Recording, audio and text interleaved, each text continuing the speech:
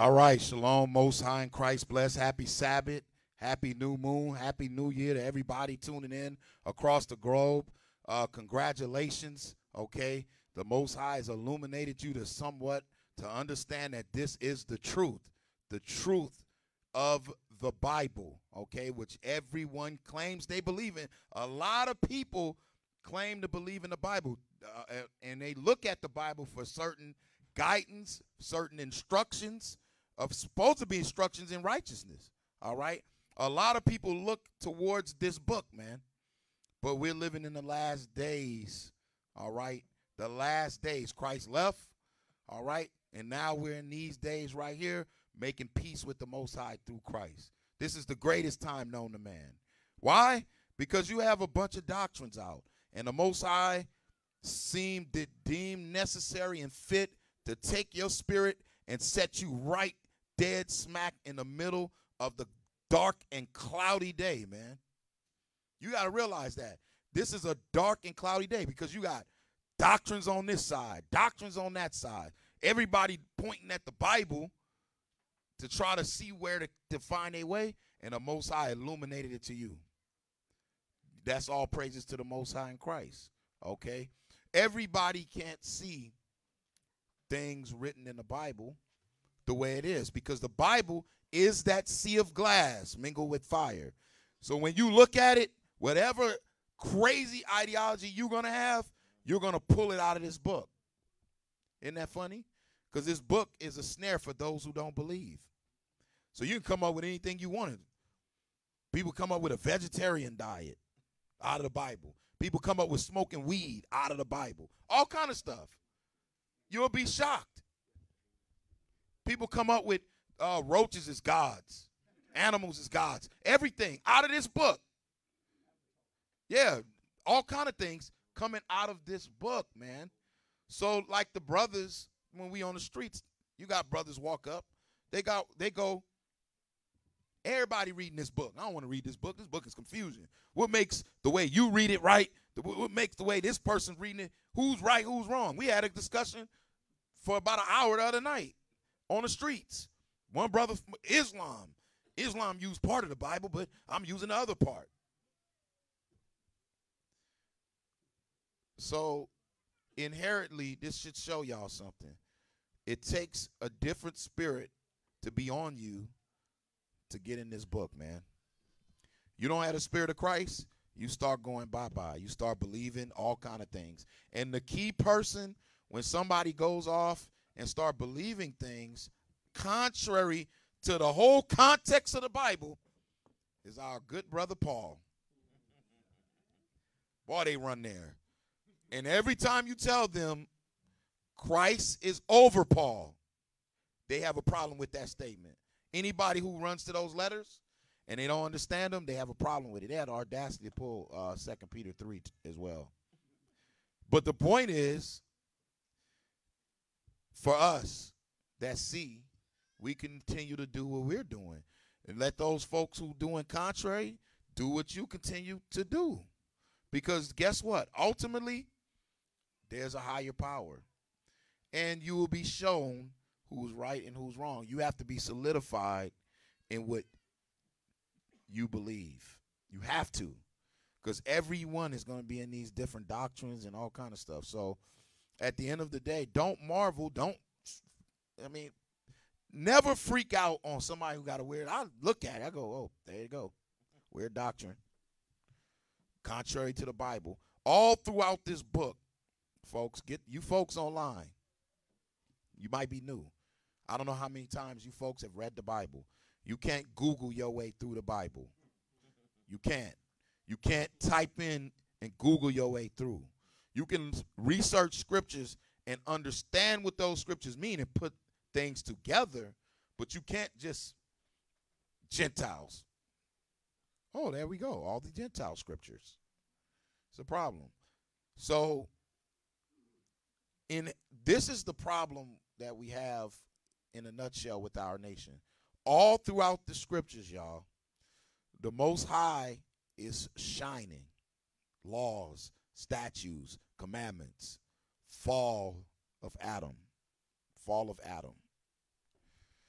Adam fell because he didn't keep the words of God. The serpent, we went over that a couple weeks ago. He was using subtlety. Ye shall surely not die today. That's what he forgot to leave out. But man died. So now the sentence, this is where I'm going to say this, and then we're going to start touching it. Because you have to have some type of foundation to understand what's going on. Because where people get tricked up at is they go, oh, we all come from Adam. Yeah, okay. But what about before the flood? So before the flood, you can't say, because we all come from Adam through Noah. But before that, can you say that? You cannot say that. There was a separation. There was a separation. So if it's a separation and the people who were supposed to be ruling in that separation fell for not listening to God's word, then God do something new now and bring in the new world and then give the same sons of God the codes of conduct for you to operate in, and you don't do it. Now you fall again. But the amazing portion of it is the Lord now, the Most High, what he has done is said, okay, give them a shot.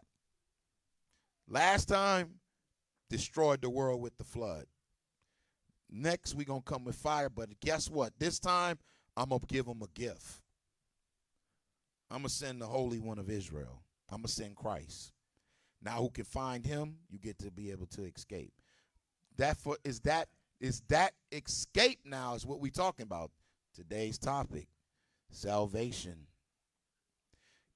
Is it for everyone? So the definition now of salvation is in very question about what y'all believe, man. You have to believe what salvation says according to the Bible. Salvation leads up, and it's all the buck stops at Christ. But Christ said, I only came to save what? His people from their sins. So did Christ miss something? Because he should have said, I came to save all men from their sins. Let's open up the book of Psalms. I would inherently not respond to emails on this topic. But what I would request you do is just go over scriptures and everything else. I will respond to some things if somebody is maybe sincere, but we can't continue to worry and focus about those who have heard the message. We got to go to those who haven't and let the good Lord split them where they may. All right. Psalm chapter 14 and verse 7. All right. The book of Psalms, chapter 14 and verse 7. Oh, that the salvation of Israel. Oh, that the salvation of Israel, read. Will come out of Zion. It's going to come out of Zion. That's how you know Christ is an Israelite. Christ is our salvation. He's an Israelite. It comes out of Zion. Read. When the Lord. When what? When the Lord. Come on. Bringeth back the captivity of his people. What does salvation have to do when the Lord bring back the captivity of his people? Now you should be asking yourself a question. What is salvation? Maybe we got taught something about salvation that's inherently wrong definition according to the Bible. When the Lord bringeth back the captivity of his people. Because you in captivity, you need to be saved. Read. Jacob shall rejoice. Everybody's going to rejoice. Jacob shall rejoice. Come on. And Israel shall be glad. And Israel shall be glad.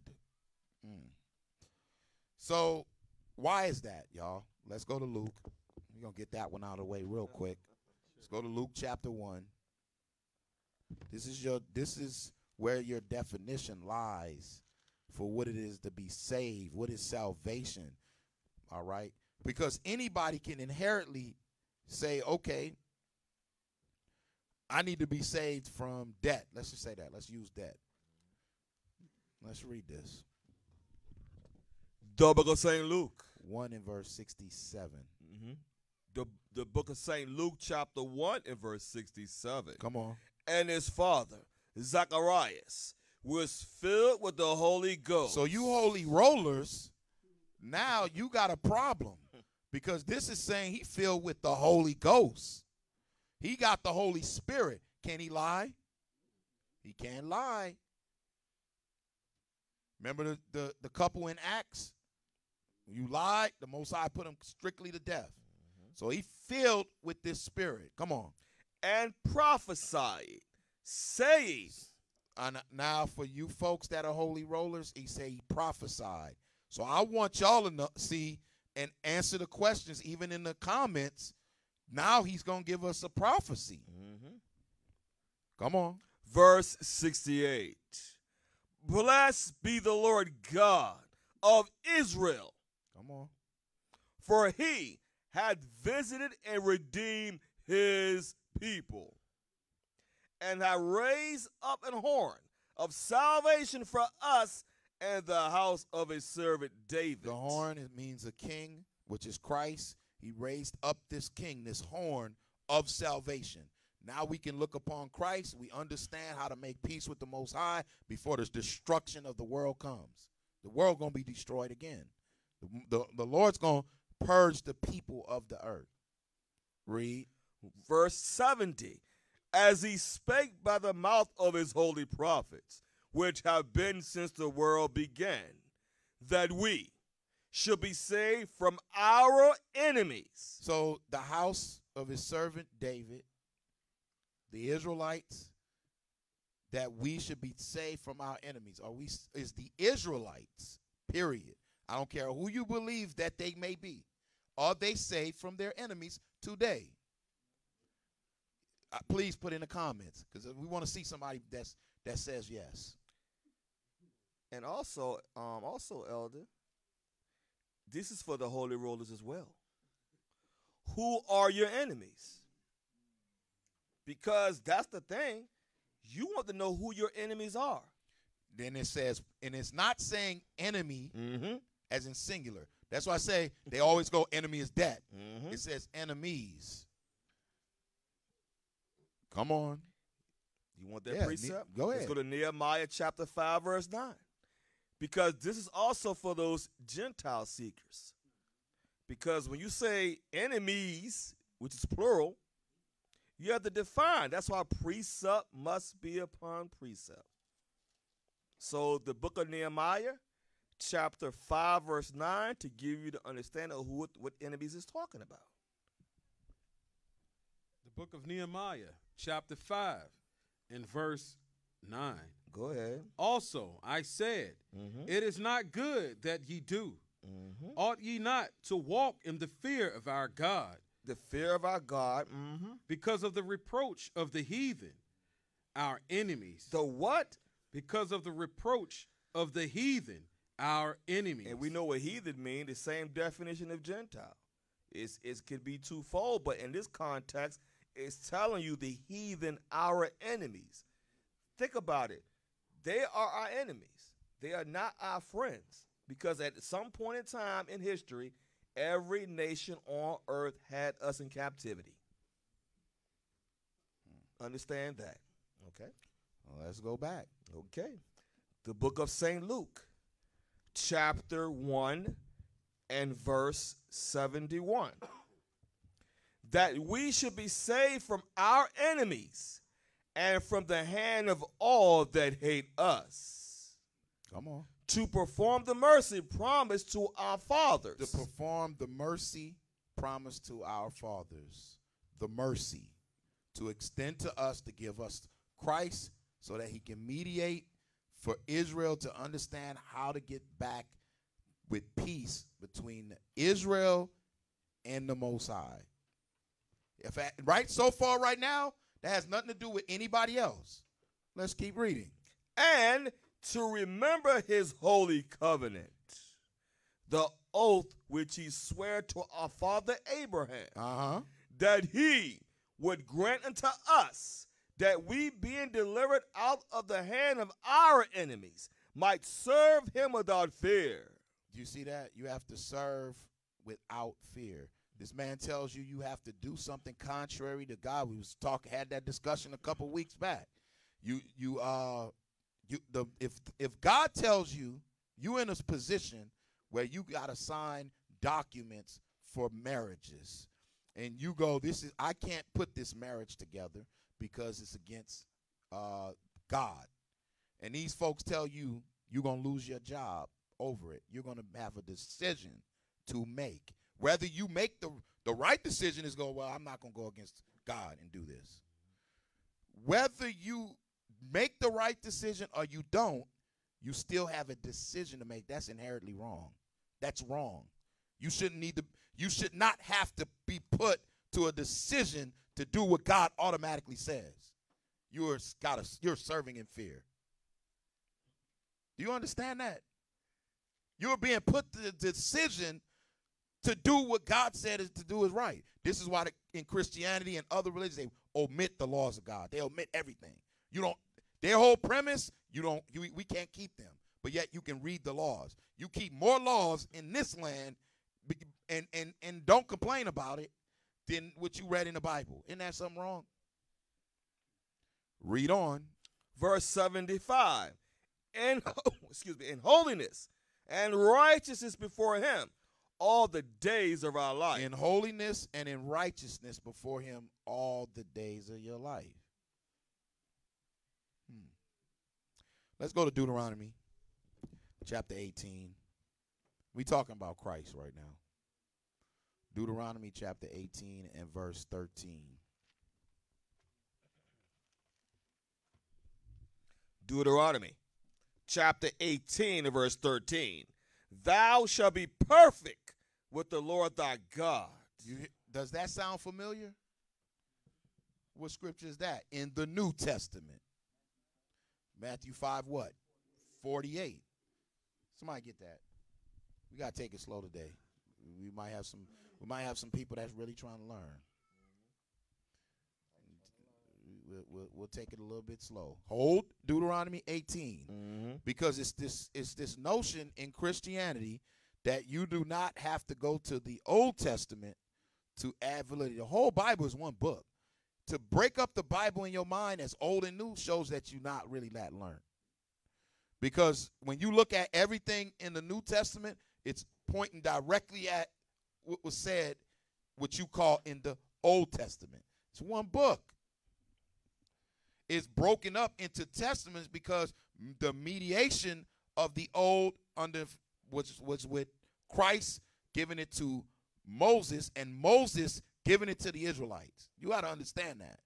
Many people don't understand that. The Most High is the ultimate power. Christ gave the instructions to Moses. Moses gave it to the Israelites. Now you go into the New Testament. Christ himself is there. Giving it directly out of his mouth is a higher understanding. What all this stuff meant. What everything meant. Everything boils right back down. Because if you go, okay, all that's a shadow of Christ. How is a fringe a shadow of Christ? Fringes is meant to remind you to keep the commandments. Now you have Christ. That should remind you to keep commandments then. Not get away from commandments. Keep that in mind. St. Matthew, chapter 5 and 48. Be ye therefore perfect, even as your Father which is in heaven is perfect. So he's telling you the same thing that's in Deuteronomy 18:13. He's telling you the same thing. Your heart, your mind has to be perfect. You got to serve the Most High with a perfect heart, a perfect mind. You can't just walk in. This is where I think a lot of brothers and sisters that's looking at a God fall off to the side. We're not saying that you do commandments and laws and that's righteousness unto you. What we're saying is your willing spirit to do exactly what God says, that's righteousness. You have a willing spirit to go, God said he don't like us to do this, I'm not doing it. God said he like us to do this, I'm doing that. You understand that? That's why you don't have to go around. It's not for you to go around and go, well, we are keeping commandments. And you're not. Give me a break. That's baby talk. What it's about is you coming back to following Christ in the keeping of the commandments as he delivered it. We're going to find out how he delivered this thing. Go back to Deuteronomy chapter 18 and verse 13.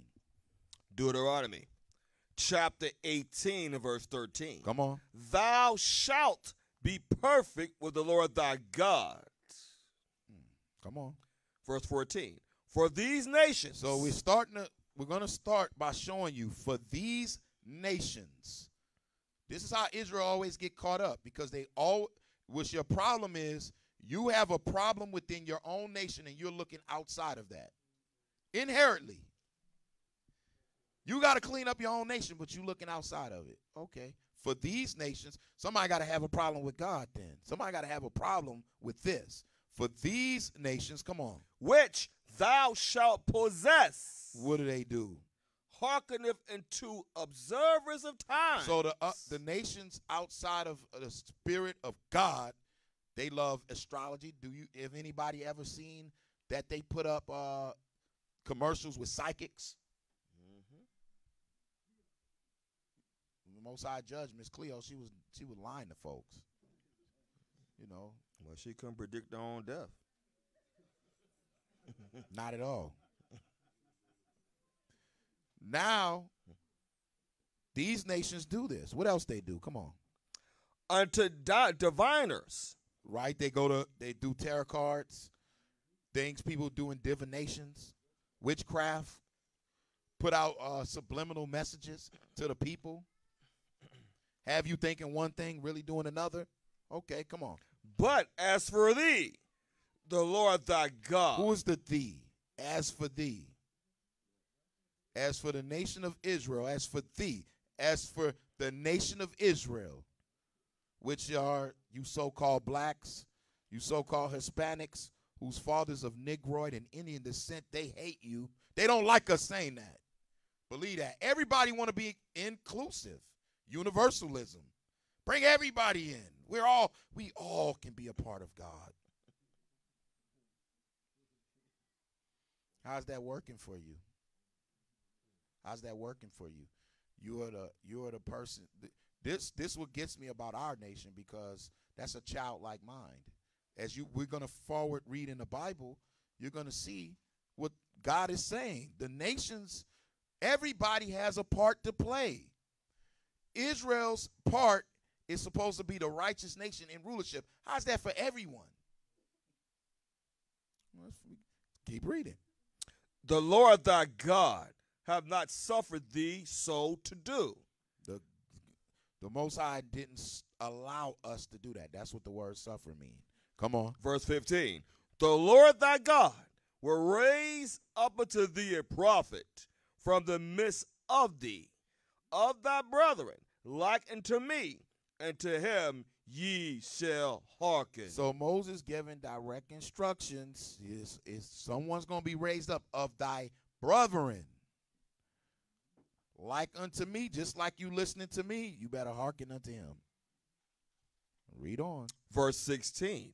According to all that thou desirest of the Lord thy God in Horeb, and the day of the assembly, saying, let me not hear again the voice of the Lord my God, neither let me see this great fire any more, that I die not.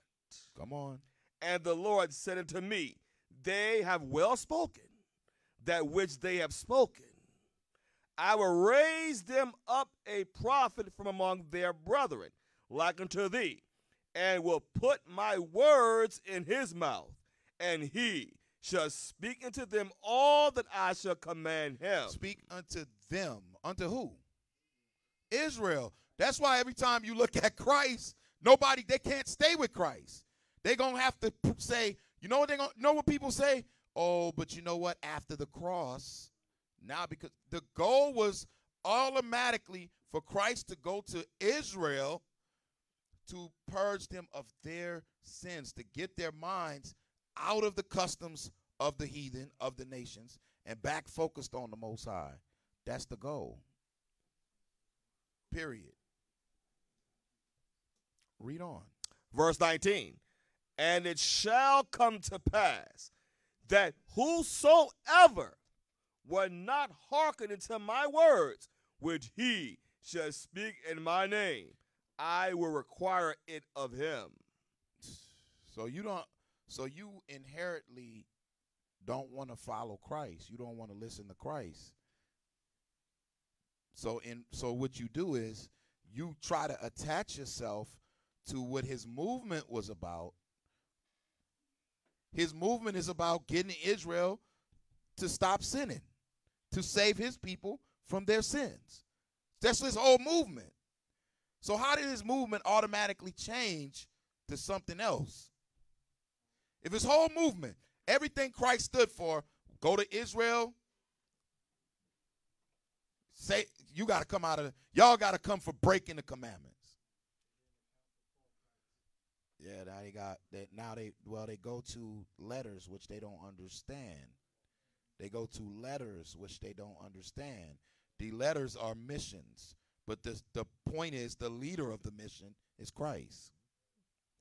Jeremiah chapter 3, verse 23.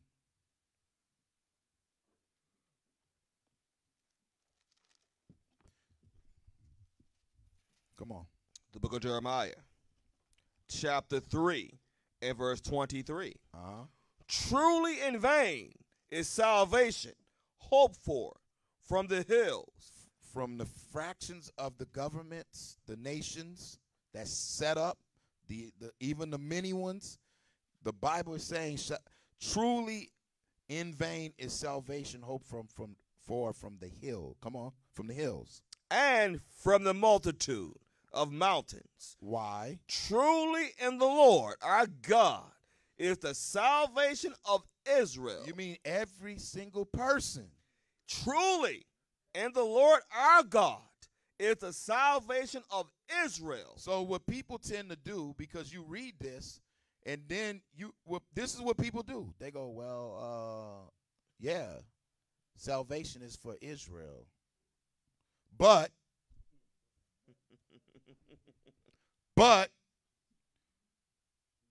see the problem?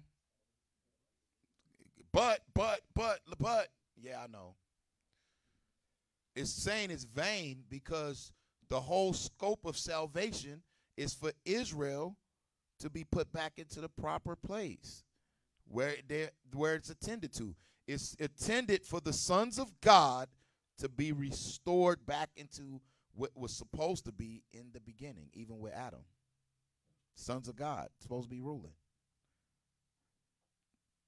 So it has nothing to do with this grand scheme of Christianity.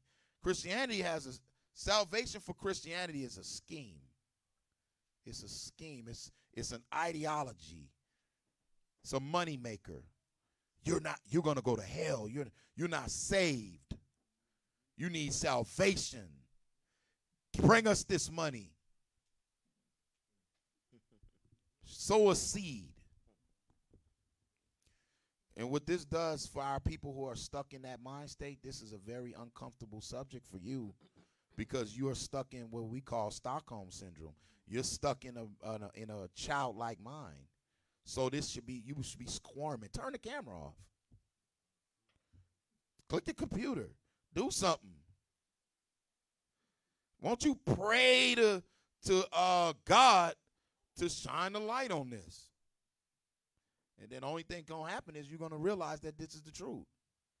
Because we keep going back to Christ. That's what we keep doing. Read it again. Jeremiah chapter 3 and verse 23. Truly in vain is salvation hoped for from the hills and from the multitude of mountains. Truly in the Lord our God is the salvation of Israel. So Israel has not been having obtained the physical part of going, okay, you're saved from your enemies. You're still living that right now. So there has to be a deliverance that's attached to salvation. Okay? Let's go to Baruch chapter 4 and verse 21. We're touching this, but I know for some folks that are you supposed to be men of God or women of God, whatever you however you want to whatever lines you want to lay upon, we can sit down and have a discussion, and we can discuss in totality why Christ had to come. Period.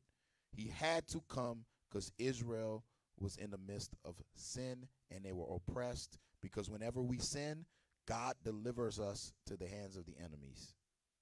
You can't deny that. We can have a discussion in totality about that. All right. But here comes deliverance. Here comes what people want out of the salvation. Let's go.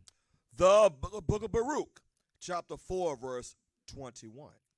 Be of good cheer, O my children. Come on. Cry unto the Lord, and he shall deliver you from the power and hand of the enemies. Of who? Of the enemies. Of the enemies. Of the enemies. If you have a problem with someone, with the Bible saying you have enemies, then you have a problem with the Bible. You can't just say, oh, Satan is the enemy. You can't say that. The Bible is clearly showing you have enemies. We know that Satan only has no power to do only but that which God tells him to do, what he allows him to do. So you can't say that because God is allowing that. So who is your enemies? We prove that. Read on. Verse 22. For my hope is in the everlasting. Come on. That he will save you. That he will save you. Come on. And joy is coming to me from the Holy One, because of the mercy which shall soon come unto you from the everlasting our Savior. You hear that? The mercy. So now mercy is given to Israel. So you brothers and sisters that come in, you start to learn, okay, I'm following Christ. What does that absolutely mean? That means now we're going to do the words of what Christ said. Christ said, he that believeth on me, the works that I do, ye shall do also. Christ kept commandments. You need to follow Christ and keep commandments. It's real simple. As he delivered them, how he showed it. Read on. Verse 23. For I sent you out with mourning and weeping. Because Israel is in captivity for not having that mercy, for breaking the commandments.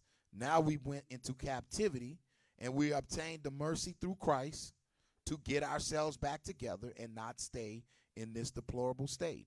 Come on. But God will give you to me again with joy and gladness forever. How is he going to do that? Read. Verse 24.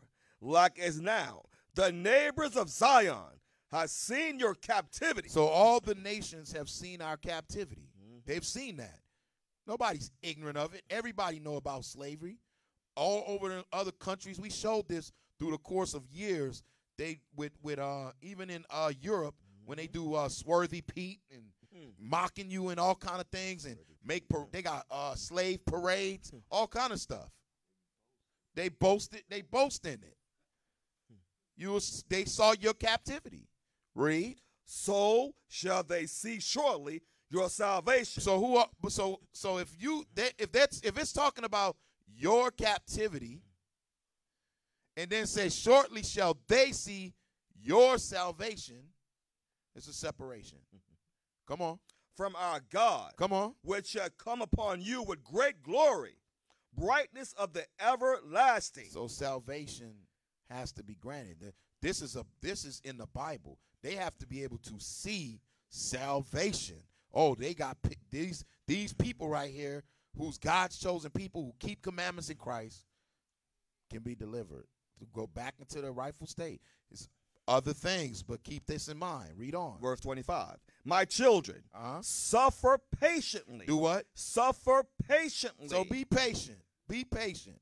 Come on. The wrath that has come upon you from God. You see where it came from? The curses? The wrath came from God because we broke commandments. Come on. For thine enemy have persecuted thee, but shortly thou shalt see his destruction. Wait a minute, hold on. So I asked some brothers this question a couple days back. They're not in the mind state of Israel. The question that I had posed is, I said, so this all-inclusive thing that we got with everybody, Christianity, or anybody in that school of thought. Let's include everybody.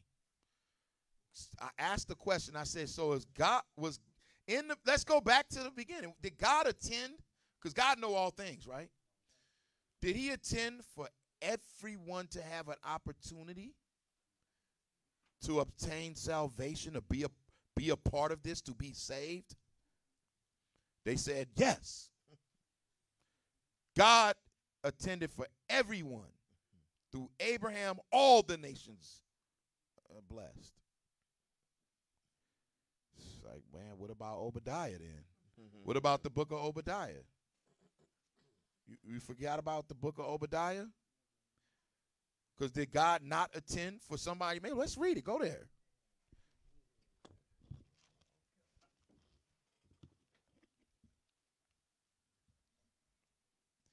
It says, shortly thou shalt see his destruction and shall tread upon his neck.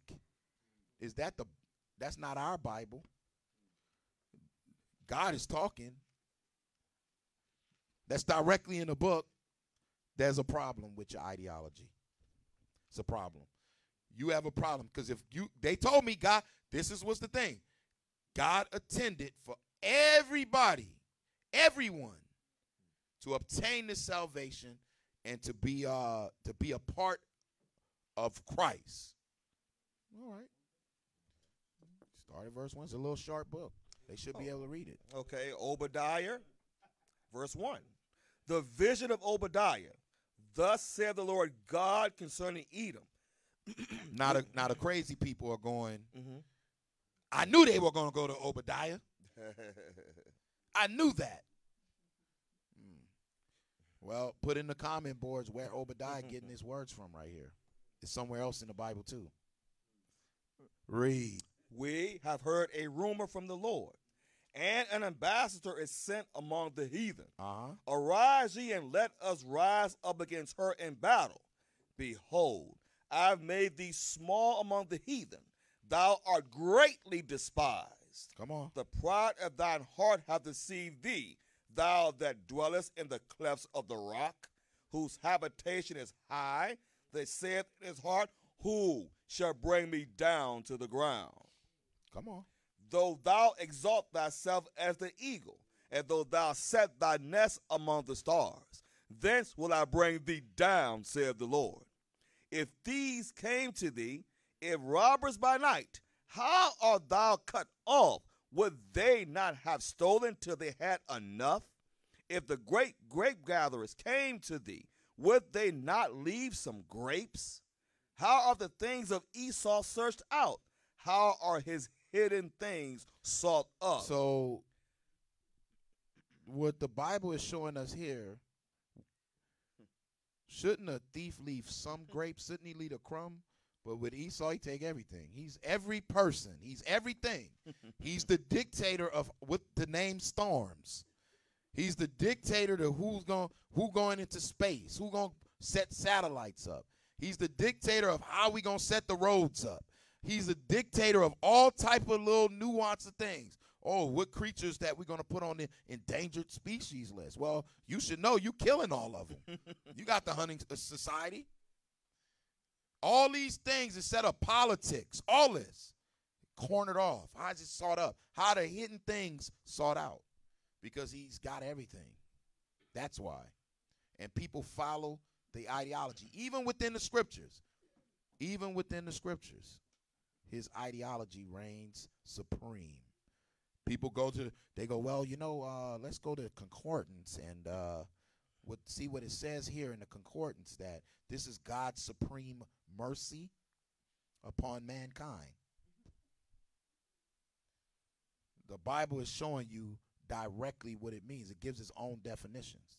This is why after there's some stages that you folks are not aware of. After you start, you hear this truth, you go through a metamorphosis.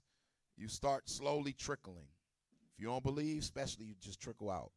And what happens to you is eventually you will not believe the Bible. Mm-hmm. You won't believe this. You'll go by because certain things are not going to make sense to you because the Bible read outside of the context of the Bible will contradict itself all day. How God opened it up for everybody, but yet he's now condemning a whole nation to doom. Mm-hmm. How you go into Hebrews and say, no, repentance is for everyone. You go into Hebrews and say, Esau is found, he can't get repentance. But somehow it's for everybody. God work in mysterious ways. Shut up. Read on. Verse 7. All the men of thy confederacy have brought thee even to the border. The men that were at peace with thee have deceived thee. That deceived thee. Come on. And prevailed against thee. Come they on. that eat thy bread have laid a wound under thee. Because although he's setting up all this and taking everything, the Lord is the one that's controlling this. He's going to set the nations up to come against them.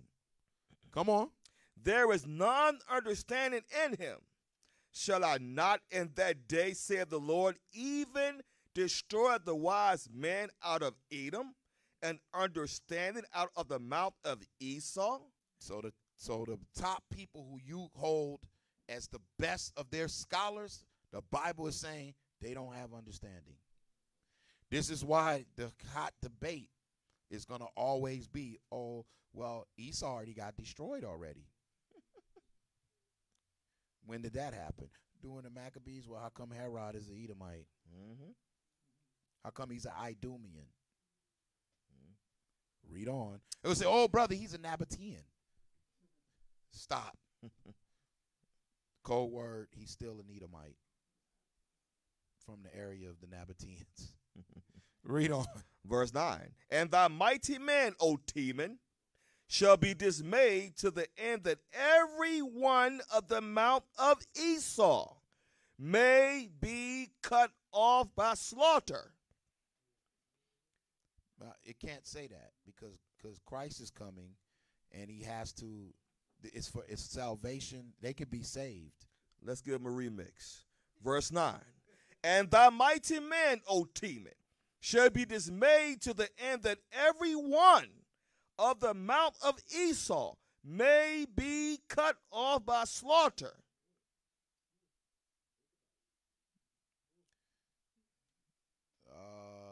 I think we need to exegete this.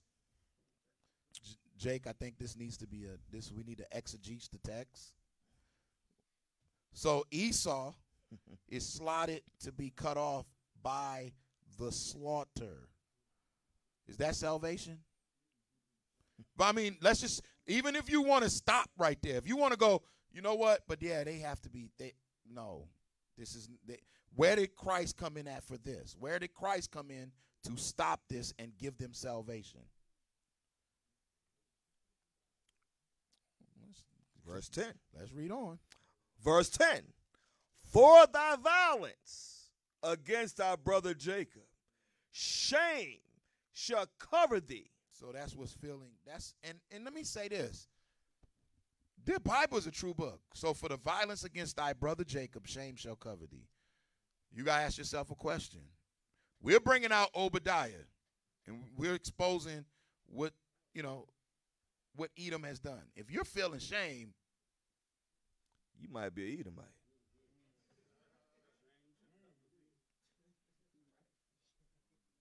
You might be an Edomite. You might be an Edomite. You might be an Edomite. Read on. For thy violence against thy brother Jacob, shame shall cover thee, and thou shalt be cut off forever. Christ can't be forever. And thou shalt be cut off forever.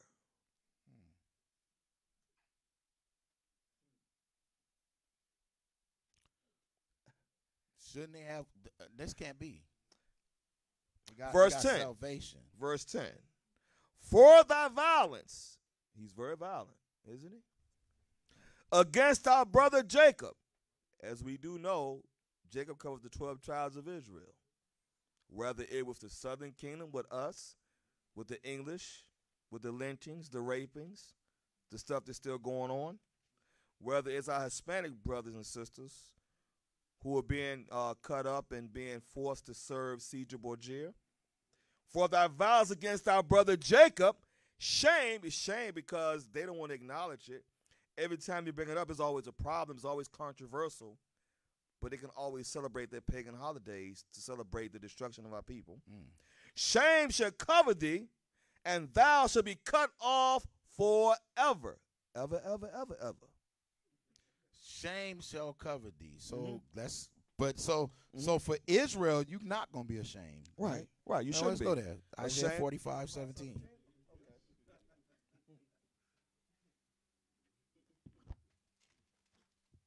The book of Isaiah, chapter 45 and verse 17. But Israel shall be saved in the Lord. But Israel shall be saved in the Lord. Israel shall be saved in the Lord. Come on. With an everlasting salvation. Come on. Ye shall not be ashamed, nor confounded, world without end. So if Israel's going to be the one that get the salvation, we always pull it, especially when you brothers going over John 3:16. Israel is the one that that's going to be saved in the Lord. Saved in the Lord. With an everlasting salvation. What is everlasting salvation? See who's thinking. Go ahead, Uriah. Somebody get him a mic.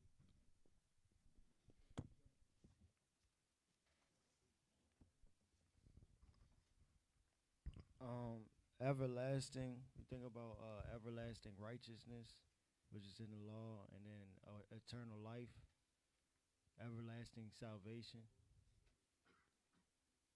Yeah, rulership. Salvation. What is it to be saved? Saved from your enemies. You got to be saved from your enemies. So if Israel is going to be has an everlasting salvation, can any enemy come upon Israel ever again? No. That's the point. So with us, what we're saying is that as you start to look at the Bible, it's always pointing back to the Israelites being saved, having salvation from enemies, from all the different threats that Israel had, including themselves.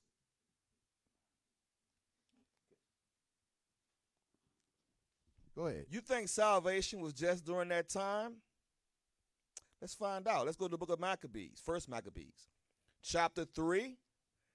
And I want to start at verse 3. Because it's a brother from the tribe of Levi. We just basically celebrated it, right? Let's find out, is salvation dealing with him? First Maccabees, chapter 3, verse 3. First Maccabees, chapter 3 and verse 3. Go ahead. So he got his people, His people, nobody else. Go ahead. great honor, and put on a breastplate as a giant, and girt his warlike harness about him. And he made battles, protecting the host with his sword. Go ahead. In his axe, he was like a lion, and like a lion's whelp roaring for his prey. For he pursued the wicked, and sought them out, and burnt up those that vexed his people. Wait a minute. He didn't just hold hands. He said, vex his people. Right? Go ahead. Wherefore the wicked shrunk for fear of him. They called that man the hammer because that's how devastating he was when he brought down the hammer. Go ahead. And all the workers of iniquity were troubled, because of salvation prospered in his hand. What's prospered in his hand? Salvation prospered in his hand. Go ahead. He grieved also many kings, and made Jacob glad with his axe, and his memorial is blessed forever. He said made Jacob glad with all his acts. He didn't say everybody. So guess what? Salvation at this point also had nothing to do with other nations. Man, so to me, even saying that, man, that's something to boast about. You better believe that. I mean, the salvation, is for Israel, Because, I mean, anytime, for real, I mean, in this real talk, any brother that say you shouldn't boast or whatever the case may be in something like this, you don't have no pride for your nation or for your people. I mean, but why did Paul do it? Go to 2 Corinthians chapter 9 real quick, I believe. No, 2 Corinthians chapter 9, verse 2. I believe that's what I want. Okay. 2 Corinthians chapter 9. Yeah, just real quick. Okay. I mean, I guess just to see if there's a problem with, with boasting. Okay. Which one you want? Start at 9 and start at verse 1. Okay. 2 Corinthians chapter 9, verse 1. For as touching the ministering to the saints, it is superfluous for me to write to you. Meaning unnecessary. Mm-hmm. For I know the forwardness of your mind, for which I boast of you to them of Macedonia, that Achaia was ready a year ago, and your zeal had provoked very many. All right. So what he's saying right here says, for as touching the ministering to the saints, it is superfluous for me to write unto you, meaning unnecessary. For I know the forwardness, meaning the boldness of your mind. It says, for which I boast of you to write to for which I boast of you to them of Macedonia. So Paul is letting you know he was confident right here in this brother. I mean, so with the scriptures, I mean, we should always be, have that boldness and that courage to stand and say who we are, and even to teach that salvation is for us. Because the scriptures tells us not to give that which is holy unto the dogs. So if we know that the kingdom is for Israel, we know that this Bible is for Israel, why wouldn't I not boast on that? Why wouldn't I not let people know that, look, this is for us? That don't mean I got to walk up to the Edomite nations or the Moabite nations or whatever the case may be and be wicked to them, because of the simple fact we read in the scriptures yesterday in Romans, the scriptures command us, if it be possible, to be at peace with all men. So I deal with the other nations every day because of the type of work that I do. But if one of them come to me and start talking to me about the Bible, I'm going to, like the scriptures tells us how to be as wise as a serpent and harmless as a dove, I'm going to say, this is not the time or place to talk about this. That's one thing that I don't talk about is politics and religion. And I'll leave it at that. But if they come up to me while we in our war zone at camp, I mean, the scriptures command me to cry loud and spare not. So therefore, I'm going to do what I have to do according to the scriptures. So don't let no brother never tell you not to boast in this. Because, the scriptures, we was boasted upon even reading Deuteronomy 7 and 6. The scripture showed us that we are above all nations that are upon the face of this earth. So if the scriptures is letting us that we're above all nations upon the earth, who are we to say that the other nations are equal to us? Let's keep reading. Yeah, go ahead. You go ahead and pick it up. I'll keep on reading. I'm going to go ahead and read for you. Go ahead. It says, for I know the forwardness of your mind, which I boast of you to them of Macedonia, that Achaia was ready a year ago, and your zeal hath provoked very many. And your boasting, your zeal, because you coming hard. Go ahead. Verse 3, yet have I sent the brethren, lest our boasting of you should be in vain. In this behalf, that as I said, ye may be ready. You may be ready, but go ahead, though. Lest haply, if they of Macedonia come with me, and find you unprepared, we say not, ye should be ashamed in this same confident boasting. Because if you're not confident in what you believe in, you will be ashamed. But if we confident, we ain't confounded. We studying, we applying, so we can boast upon that. Because we are a nation of kings and priests. So we're going to boast upon it. What's wrong with that? That's righteous boasting. Hey, real quick, one more, man. Go to Isaiah 29 and verse 9 real quick. Because a lot of times what happened, brothers fall off. I mean, and when you fall off, sometimes you could be in the midst of sin, and that's why you're falling off. I mean, not to change the subject or whatever the case may be, this is still dealing with salvation. Because of the simple fact, if your mind is not truly in this, and you dealing with other stuff, you're not studying like you're supposed to. And the Most High could have you then or your candlestick get put out. Next thing you know, you're believing that salvation is for the other nations. He'll teach you this. Read real quick Isaiah 29, verse 9 real The quick. book of Isaiah, chapter 29, verse 9. Uh-huh. Stay yourselves in wonder. So keep studying. Read. Cry ye out and cry. Uh-huh. They are drunken, Uh-huh. but not with wine. Uh-huh. They stagger, Uh-huh. but not with strong drink. So like the scripture says, they are drunken. It says, but not with wine. You got some brothers that don't even touch a bottle.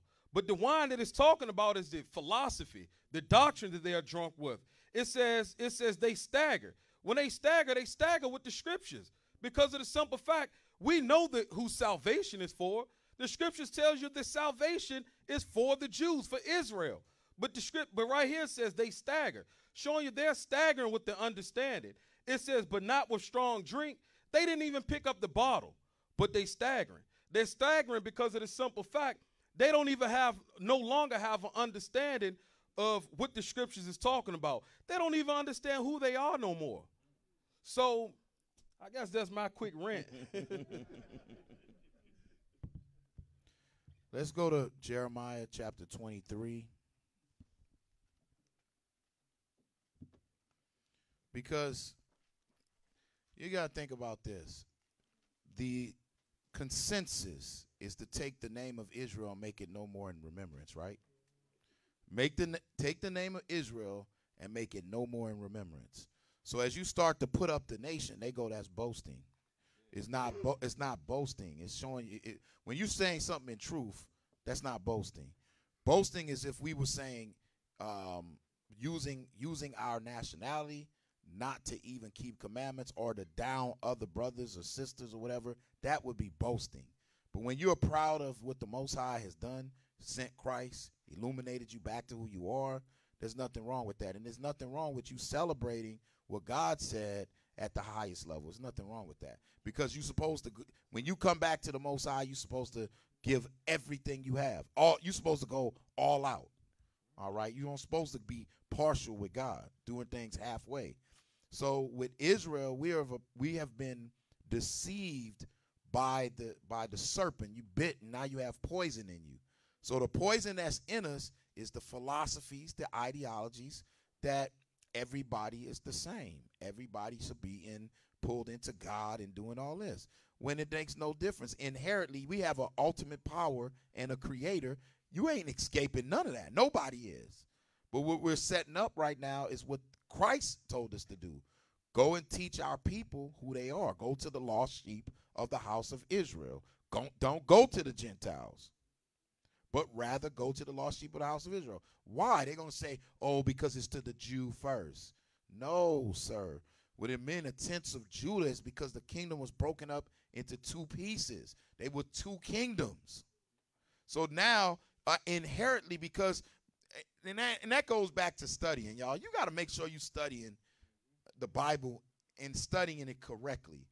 When the kingdoms were being split into two, underneath Rehoboam and Jeroboam, Rehoboam was getting the armies together. They were going to kill them. They were going to kill them. They got stopped. Guess who stopped them? The Most High. What the Most High said? Do not do this, because this thing is of me. I'm splitting them up. So if God split them up, who's going to put them back together? Exactly. That's what people don't understand. But because of lies and being bit by the serpent, you go off into madness and you believe inherently what you want to believe. Well, guess what? You are entitled to believe what you want to believe. You got to meet your maker. So, believe what you want, to believe what you want to believe, but ultimately everybody has to go to the Most High. Now, this is the difference. The difference is when somebody who's following the words as it is written, following Christ, doing what he said, when you stand before your maker, you can go as it is written, Lord. This is why we did this, because we understood it like this. So, oh, okay, as it was written. I feel, Lord. Bye-bye. Bye-bye. Let's go. Verse 1. Jeremiah chapter 23 and verse 1. Woe be unto the pastors that destroy and scatter the sheep of my pasture, So saith the Lord. the sheep is the lost sheep of the house of Israel, like Christ said he came for. The pastors scatter that. How do you scatter the lost sheep? You bring in philosophies and doctrines and give it out to them. And now you scatter them from the mind state of God, from what God said for us to do. Come on. Verse 2, therefore, thus saith the Lord God of Israel against the pastors that feed my people, yea, have scattered my flock, and have driven them away, and have not visited them. Behold, I will visit upon you the evil of your doings, saith the Lord. Come on. And I will gather the remnant of my flock. And I'm going to gather the remnant. So the visit is when the Lord returns back with fire. Now I'm going to gather the remnant of my flock. The ones who repent in Christ. I'm going to gather the remnant. Come on. Out of all countries. Come on. Whether I have driven them. Stop. So Israel sinned and got driven into all countries, all nations. That's why when you get into the Gospels, after the Lord's leaving, he said, go into all nations as a witness. Let this be a witness to all nations. Israel's in all nations. Read on. And will bring them again to their folds, and they shall be fruitful in increase. Come on. And I will set up shepherds over them which shall feed them, and they shall fear no more, nor be dismayed, neither shall they be likened, saith the Lord. Has this happened yet? I'm talking to any people. I don't care who you believe Israel is. This has not happened yet. Read on. Verse 5, behold, the days come, saith the Lord, that I will raise up unto David a righteous branch. The righteous branch is Christ. Like when you go in Zechariah, another prophecy on him. They call him the branch. I'm going to raise up unto David a righteous. You know, folks don't understand prophecies, man. This is Christ. Come on. And a king shall reign and prosper, and shall execute judgment and justice in the earth. Watch this. Pay attention. Read. In his days, Judah shall be saved. Shall be what? Shall be saved. In his days, Judah shall be saved. Read. And Israel shall dwell safely. I don't know how you're going to even get around this stuff. Thus saith the Lord God. Where is it saying anyone else? Read on. And this is his name whereby he shall be called, the Lord our righteousness. Keep reading. Therefore, behold. Wait a minute. Say the Lord our righteousness. Hold that. There's another evil thing that people do, especially that has a mind state to be in Christianity or house everyone. You outside the ideology of God, period. You in your own ideology. This is the evil thing. Give me 1 John chapter 3 and verse 7. 1 John 3 and 7. This is don't let nobody deceive you for how you following Christ, how you keeping commandments. 1 John chapter 3 and verse 7. Come on. 1 John chapter 3 and verse 7. Little children. You Israelites who have repented in Christ have become new creatures in Christ. Little children. Come on. Let no man deceive you. Let no man deceive you. Let nobody deceive you. Come on. He that doeth righteousness. Somebody who's keeping the commandments, because somebody that's doing righteousness keeps commandments in Christ. He that what? Doeth righteousness. Read. Is righteous, even as he is righteous. See, that's what people try to do when they go off into madness. Try to go and say, well, you brothers are self-righteous. Or you brothers are trying to say about the law. Or you brothers are making this about the law. Never once did we say that. We're making it about Christ in the keeping of the commandments. Like it says in the last book of the Bible, you have to have the commandments and the faith of Christ, period. Those things have to be together. You can't omit the Old Testament. You can't omit the New Testament. You can't break them off into pieces. You have to speak to the law and to the testimony. Go back.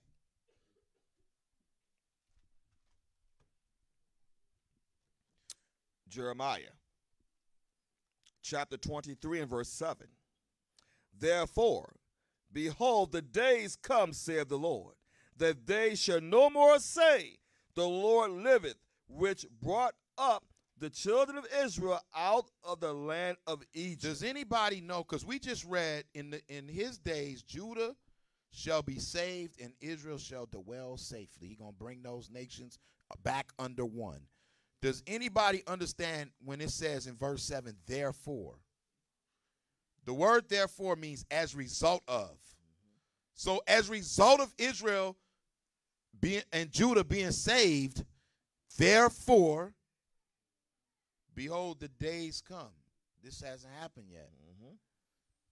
That they should no more say, the Lord liveth, which brought up the children of Israel out of the land of Egypt. Isn't that still being said today? You turn on your news or your channels, they're talking about Passover. They're talking about Israel going through the Red Sea, the plagues of Egypt. All that is still being said. So obviously this hasn't came to pass yet. And also this should show you some type of salvation is going to be so high scale that you're not going to even be talking about what he did in the Red Sea. Ain't going to even come on your mind.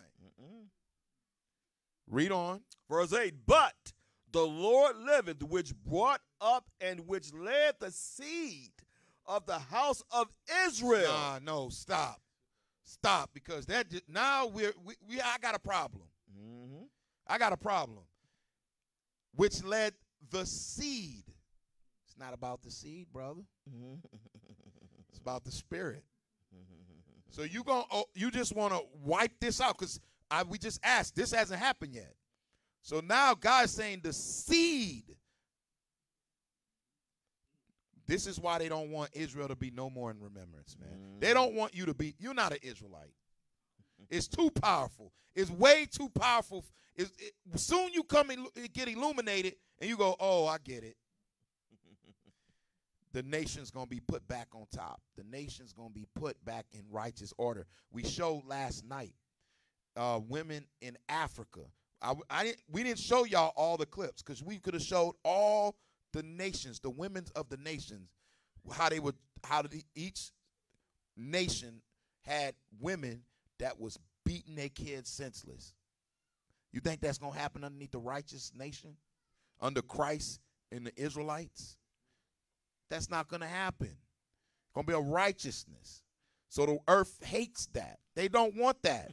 So what happens is, if you don't like that posture right there, you have to now start doing the universalism. Don't worry about how Israel keeps commandments. Don't worry about none of that. I agree with Israel being God's chosen people. That's the consensus. All the while, we've done this so many years. I've talked to scholars and bishops and deacons, everyone. And you get down to one point and they go, well, I'm not disputing Israel being on top. Sir, we're not disputing none of this. What we're saying is that there's an order to things and that Israel is going to be saved because they're the ones that upside down. Israel is outside of the God's orders, period. And anybody that says that they're not, they're ignorant. Read on. Jeremiah chapter 23 and verse 8. But the Lord liveth, which brought up and which led the seed of the house of Israel out of the north country and from all countries whither I have driven them, and they shall dwell in their own land. So the north country, because north of Israel you had Assyria. Did that happen during the time of the Assyrians? Did they bring back? In the time of Christ, did Christ take the Israelites from the north country and bring them back into their land? Hasn't happened yet. So irregardless, somebody going, let's include everybody in, these prophecies still ain't fulfilled. How are you going to include and teach people how to live holy and righteously, and your own nation ain't holy and righteous right now? You can't even be holy and righteous in the midst of 10 people. Somehow you want to bring everybody in.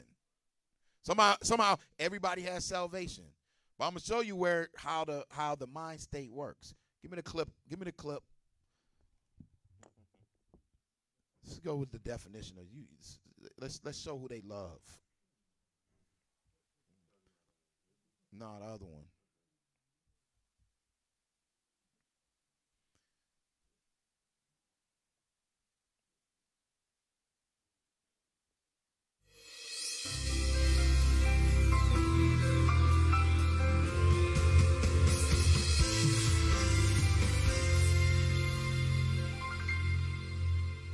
When we believe in the Lord Jesus Christ, we're saved. We pass from a state of death to life. This brings dramatic change to everything about us. But is this change something you can feel? Particularly in the moments after you repent and believe. Perhaps you've wondered about this and have doubted your salvation as a result. So let's look at the email on the subject and then talk about it. And the email reads, are you supposed to feel something when you accept Jesus Christ as your Lord and Savior? At first I was not sure of myself, so I kept on confessing my sins and accepting Him as Lord whenever I heard an altar call. What should I be feeling, and how can I know for sure? Well, let me say, first of all, feelings at salvation differ. In fact, the longer you've lived in sin, more than likely, the more intense that feeling is going to be when all of a sudden you trust Christ as your Savior, the burden is rolled away, and you have a new sense of freedom and a new desire for the Word of God, and a desire for others' salvation. There is no certain feeling. It's not about feeling, it's about faith. You repented, you believed, you're saved. Feelings change. How can you know? Listen to this passage in Romans chapter 10, verse 9. Here we If go. you confess with your mouth Jesus as Lord, and believe in your heart that God has raised Him from the dead, you will be saved. Stop. That is, when you place your... Stop. What is it to believe, though? You confess. That's their whole thing. When somebody go up, this happens all across the country, in all the churches. They now going to bring people up. Mm-hmm. Let's see, Romans 10, 9, and 10. You want that? Oh, yeah, let's go there. I was finna say something, but I'm trying to be good today. I was going to say an evil Mr. Rogers, but Romans 10. The book of Romans, chapter 10, verse 9. That if thou shalt confess with thy mouth the Lord Jesus. So with your mouth, you're going to confess unto faith. You're going to confess unto salvation. You're going to do that with your mouth, right? Okay, come on. Because remember, the Lord said, don't honor Him with your mouth, but your heart far from Him. So you can't just be giving lip service. So you confess with your mouth, come on. And shall believe in thine heart, that God hath raised Him up from the dead, and thou shalt be saved. What is it, Minister Nathaniel, help us out. What is it to believe? Because you confess with your mouth, and it said believe in your heart. We know the heart is the mind. Let's go to book of John, chapter 7, verse 38 first. 7 and verse 38. And then also in Sirach. What is it? Sirach 32 and 12. 2024. Let's go to John 7:38. Perfect. You ready? Yeah, go ahead. All right, the book of John, chapter 7, and verse 38. He that believeth on me, as the scripture has said, out of his belly shall flow rivers of living water. So it says, he that believeth on me, believeth on Christ. Meaning what? You keeping the commandments of spirit and truth. You understand. First, you gotta understand who you are first. Once you come into repentance, because this word, this scriptures, these laws, Christ only came for Israel first and foremost. So you got to first understand who you are, and then as you're doing, you got to start applying the scriptures, start learning, and then believing on Christ as it is written, as an Israelite. So once you have that understanding, you believing on Christ, you truly repenting, getting yourself straight, your mind, you're going to open up, so much things going to open up to you, just like David says, you know, open down my eyes so I may behold wondrous things out of that law. So when you have the proper understanding of the law, and then also, what is it, Sirach chapter 24? Sirach 32:24. 32:24, yeah. The book of Sirach, or Ecclesiasticus, chapter 32, verse 24. He that believeth in the Lord, taketh heed to the commandment. So it says, he that believeth on the Lord, take heed to the commandments. So as the scripture says, you got to couple with both. You got to the law and to the testimony. And we know that the testimony is of Christ. So you got to believe in full context of the Bible that you're an Israelite and that you got to keep the laws through Christ and truly repent through our spirit and truth. Uriel? Perfect. There's a stipulation when you say you believe. It's an action. Just wanted to throw another scripture in there for believers in the Old Testament. Psalms 119, verse 66. Psalms 119 and verse 66. The book of Psalms, chapter 119 and verse 66. And it says here, teach me good judgment and knowledge, for I have believed thy commandments. So let me speak to the other side. Let me speak to the other side. Because you have schools of thoughts, y'all. This is what you have to do when you are when you're on our side. Mm-hmm. What I mean, our side, we see the scriptures. We know the Bible's going to give the definition of what it really means. We're not going to just go, oh, well, I guess believe means, you know, you said that you love Christ. Well, belief, folks, for you folks on the other side, what belief translates to us is that we see what Christ did. We see his walk. We see how he gave the commandments at a high level, and we apply those same commandments that was throughout the whole Bible. We apply them in the faith of Christ. That's belief. Not that we see that, Christ did this, but we don't have to do it. Because what we do is we see that Paul was saying, you know, to the Galatians that works is not, you can't do works. Works is dead. Not understanding what those works really transpired to. Now, I'm going to show you something, you folks on the other side. Let's show you a little bit real quick, because faith, salvation, to be saved is directly attached to how you apply Christ to your life, period. The works that you do, you will be judged for those things. Don't let anybody deceive you. If you're deceived thinking that something simple as you understanding when I'm reverencing prophecy, when I'm praying for a woman, let me cover my head. Something simple as that in your mind might be so trivial and simple that you omit, but you have now known that God gave the order through Christ. You go, I don't want to do that. Is that really your belief? Is that really you believing in Christ and walking in Christ? No, it's not. And that's what people do in Christianity. You omit those things. But when you have a different spirit on you, it reminds you, it teaches you of all things. Whatsoever I said unto you. Okay, well, wow. The Lord said to do things like this. Now, let's just show you a little example of works for somebody who don't know. First go to John, because we quoted it, John 14 and 12. Then I'm going to ask, when we're going to read Matthew chapter 23. Because that's going to tie in what we was talking about, boasting.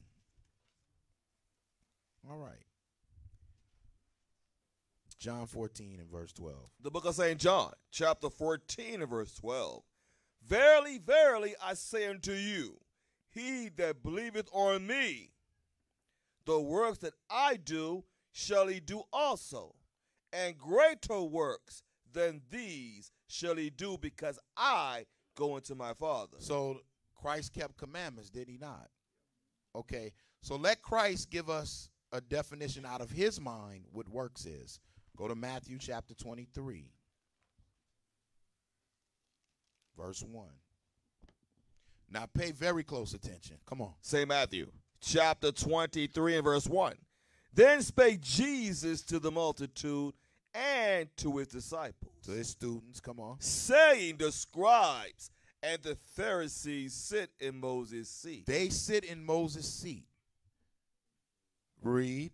All therefore, whatsoever they bid you observe, that observe and do. Do everything they tell you, observe and do, because they're going to tell you to do the commandments.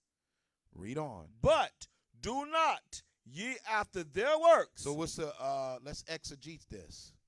So he's saying, do what they tell you to do, but don't do after their works. The word that y'all want to underline in your Bibles and highlight right now is their works. Let's find out what that means. Come on. For they say and do not. For they say and they do not. Come on. Verse 4.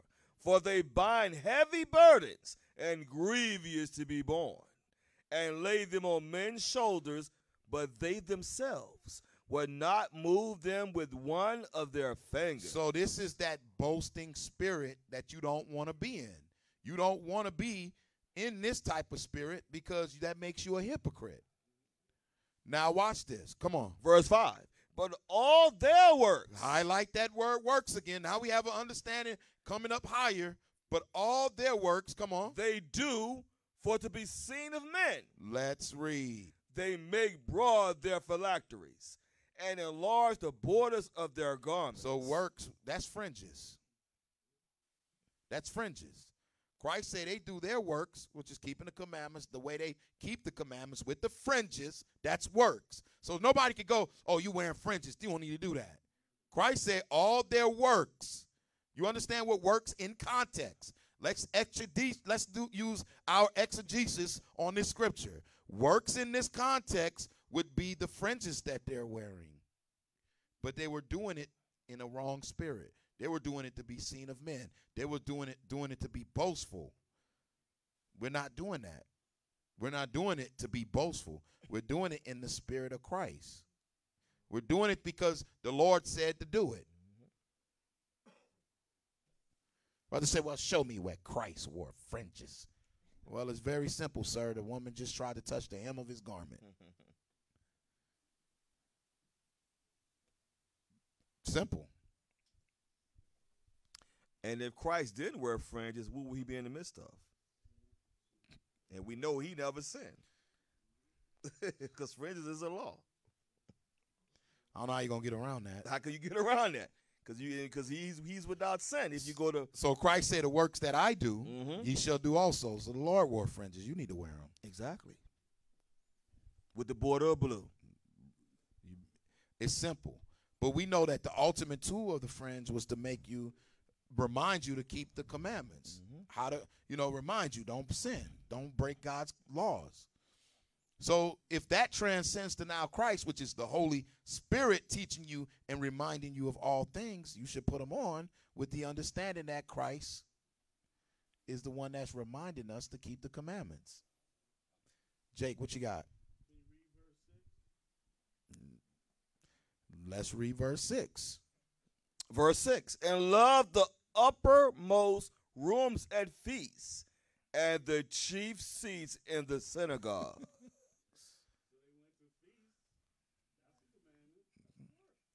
Yeah.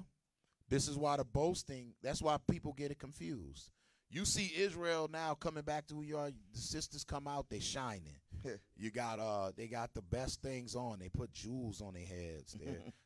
They got the elaborate fringe design and works and all kind of stuff. And you see brothers putting on the beautiful garments and coming out and doing it. But it has to still be done in the spirit of Christ. Right. But ain't nothing wrong with that if you're doing it in the spirit of Christ. You got your mic, Nathaniel?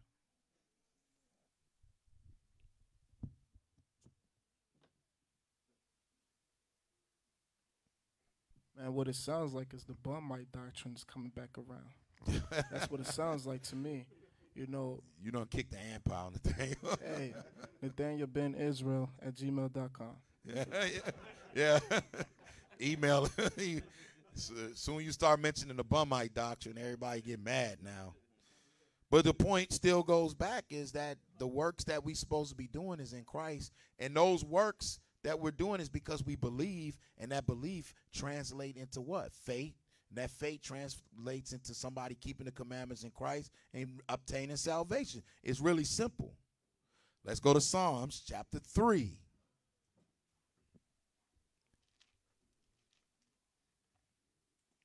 and verse 6.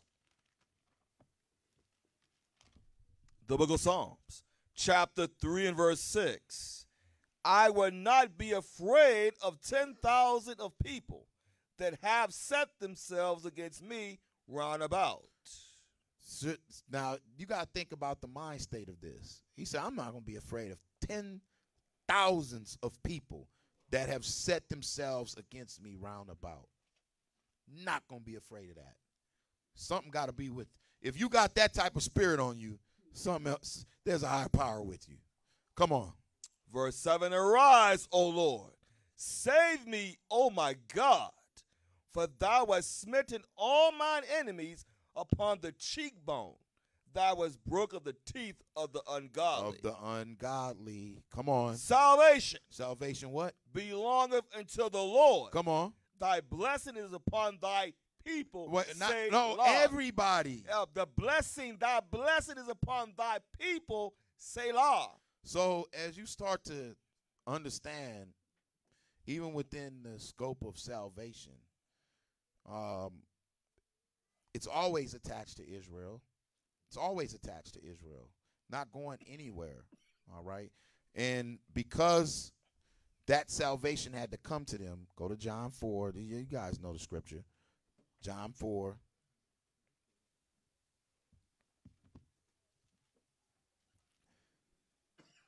Verse 22.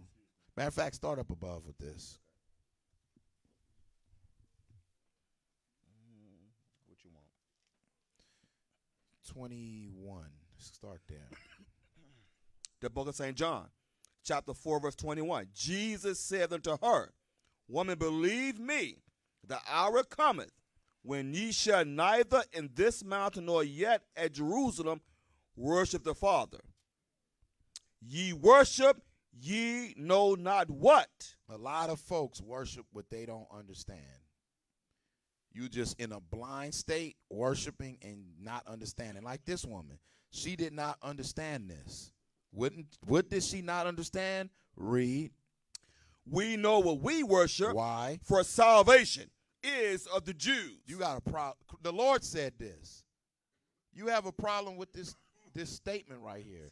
Salvation is of the Jews, and I'm going to show you why you have a problem. I'm going to show you exactly why you have a problem. Revelation chapter 2 and verse 9. All you folks out there, you got a problem right now, because here's what you got to ask yourself a question. If salvation is of the Jews, so now let's pull it back into what a lot of y'all brothers and sisters believe in Christianity is inherently everybody has an opportunity. But Christ said salvation is of the Jews. Okay. The book of Revelation, chapter 2 and verse 9. I know thy works and tribulation. I know your works and tribulation. Everybody in tribulation? Mm-hmm. Read. And poverty. Everybody in poverty? Listen, poverty is you not having enough money to put gas in your tank. That's not just poverty. Poverty is being as a nation without your homeland, without your nationality, without your heritage, without the love of the nation. That's poverty. As a nation of people, we don't have anything to say, we're going to do this as a nation of people ourselves. We're going to dictate our roads. What we want is we don't want roads to go this way. We want our roads to be built like this. We don't want street lights like this. We want our street lights to be like that. We can, as a nation of people, we should have that opportunity for our lands to do that, but we don't. And if somebody's so simple to think that even Haiti has that, the UN rolling all around Haiti. Read. But thou art rich. But the Lord said you are rich. How come you are rich? Because you're not just rich in spirit in the repentance of Christ, but the point is you have that ability to obtain that. Read. And I know the blasphemy of them which say they are Jews and are not. Wait a minute. Hold on. It shouldn't matter because there's no such thing as Jew or Greek, brother. I know the blasphemy of them which say they are Jews and are not, but are the synagogue of Satan. What's got to happen then? Something wrong. Something's wrong right there. Because there's no difference between Jew or Greek, because that's what people use to bring everybody underneath. Then how come the Lord is saying there's some blasphemy going on about those who say that they are Jews and are not? But he says it again. Yeah, let's go to 3 and 9. There's 3 and 9. He says it again. He's more definitive this time. The Revelation, chapter 3, verse 9. Behold, I will make them of the synagogue of Satan, which say they are Jews and are not, but do lie. But do lie. Saying that you are the Jews in even in that time period, you're the southern kingdom. But do lie. Read. Behold, I will make them to come and worship before thy feet, and to know that I have loved thee. You got a problem. Because let's say somebody that's saying that they are the Jews and they believe on Christ. How's that possible? The Lord is showing you that there's a separation, y'all. There's a separation. Something is being separated here. And do lie. He said he's going to make them to come and worship before your feet. It says, and to know that I have loved thee. Well, what? God loves everybody. I have loved thee. So you have a problem, all right? So now, how do we work this out? How do we work these things out? Like, how do you get back on track? You have to get back on track by understanding, number one, like it says in 1 Kings 8, to bethink yourself, to come back unto the understanding of who you are first. Start understanding that, and then getting yourselves together underneath Christ and the keeping of the commandments. You're not going to be able to escape this. All right? Let's go to Isaiah. Let's go back to Isaiah.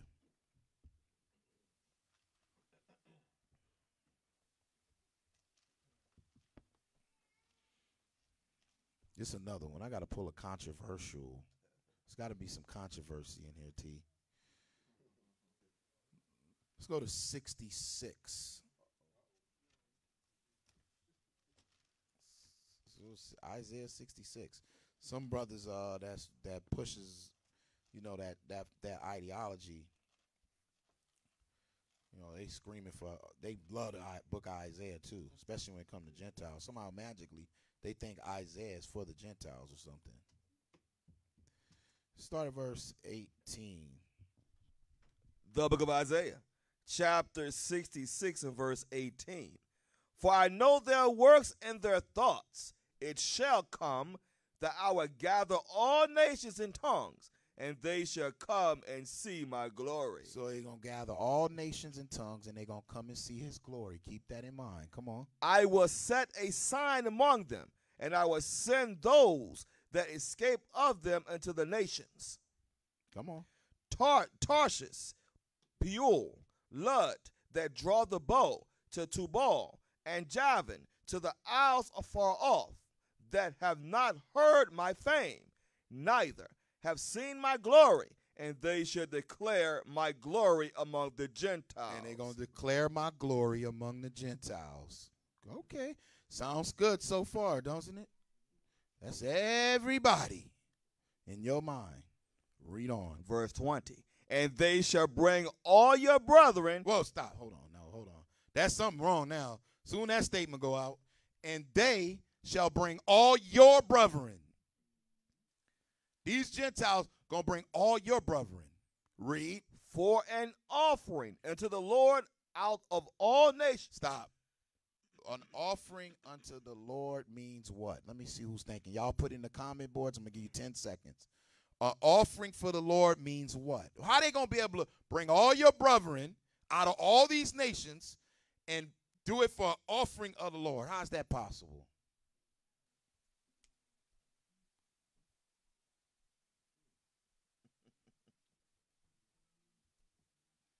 Yeah, boy.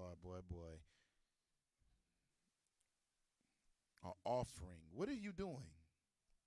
Are you offering up sacrifices? Spiritual sacrifices. So you are that reasonable sacrifice. You that offering. When you repent in Christ, you become that sacrifice, that offering. You walking just like Christ. That's your reasonable service. That's your spiritual sacrifices. That's acceptable. So you, my friend, have found out that the brethren, the Israelites, you're offering. Your service, the way you conduct yourself, the way you follow Christ, the way that the world hates this. But for you, this is vexing. But you have to go through this. That's your reasonable service. That's you offering up spiritual sacrifices unto the Most High, acceptable by Jesus Christ. We're the offering. Read. Out of all nations upon horses, and in chariots, and in litters, and upon mules. When did this happen? Let's exegete this. Did this ever happen yet? This hasn't happened. So all these things that the prophets is looking at is going, okay, they're going to bring your brethren as an offering out of all these nations. Where's everybody else at? He should have said, well, you know what? The Gentiles, all of you guys, everybody's going to be right here. They're going to bring you as an offering out. Come on. And upon swift beasts to my holy mountain Jerusalem, said the Lord, as the children of Israel. As what? As the children of Israel bring an offering in a clean vessel. Your body's supposed to be a clean vessel because who dwells in it? Christ. Read. Into the house of the Lord.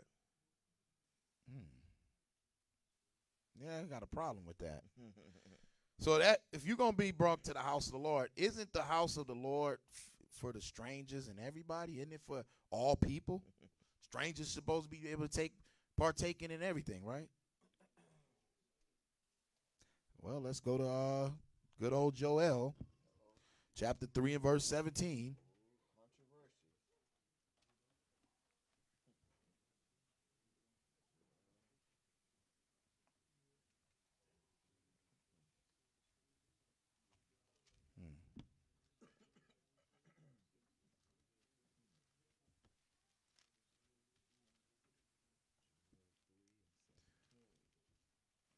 The book of Joel, chapter 3 and verse 17. So shall ye know that I am the Lord your God, dwelling in Zion, my holy mountain. Then shall Jerusalem be holy, and there shall no strangers pass through her any more. So it seemed to be that a lot of folks in Christianity, they bypass certain things in the scriptures, and what they do is they blame Christ. They blame what Christ did. They go, Christ came, he laid down his life. Now all men can be saved. All men. You know, even the strangers, even those who were strangers. Not realize what you folks don't realize is the strangers, really the Israelites who were cast off. That's why Paul had to keep reiterating, God cast away his people? No. How could you say if God cast away his people, you got Jews standing right there? What people is he talking about?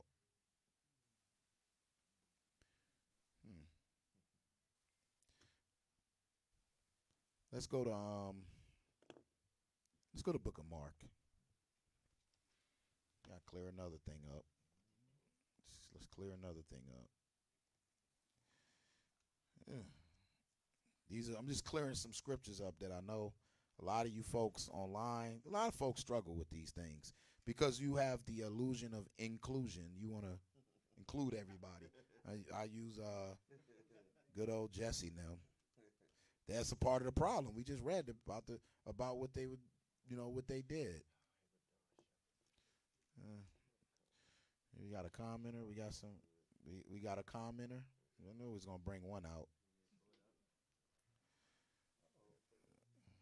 Pull up his comment real quick. Pull up his comment, Ymir. Let's read him. Let's go ahead on and read them real quick. We get one of you. All right.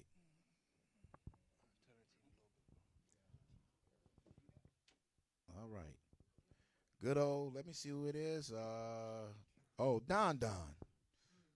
Don Shepherd. Don Shepherd. Shalom, brothers. The most misunderstood subject is salvation. Here's the thing. Scripture don't lie. The death of Christ was for Israel alone. We know this, but because of the unbelief and rebellion of Israel caused the Gentile nations to get a chance.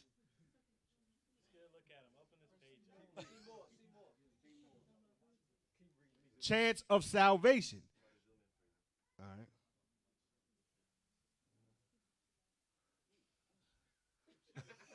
Chill. All right, where was that? The death of Christ was for Israel alone. We know this, but because of the unbelief and rebellion of Israel caused the Gentile nations to get a chance at salvation.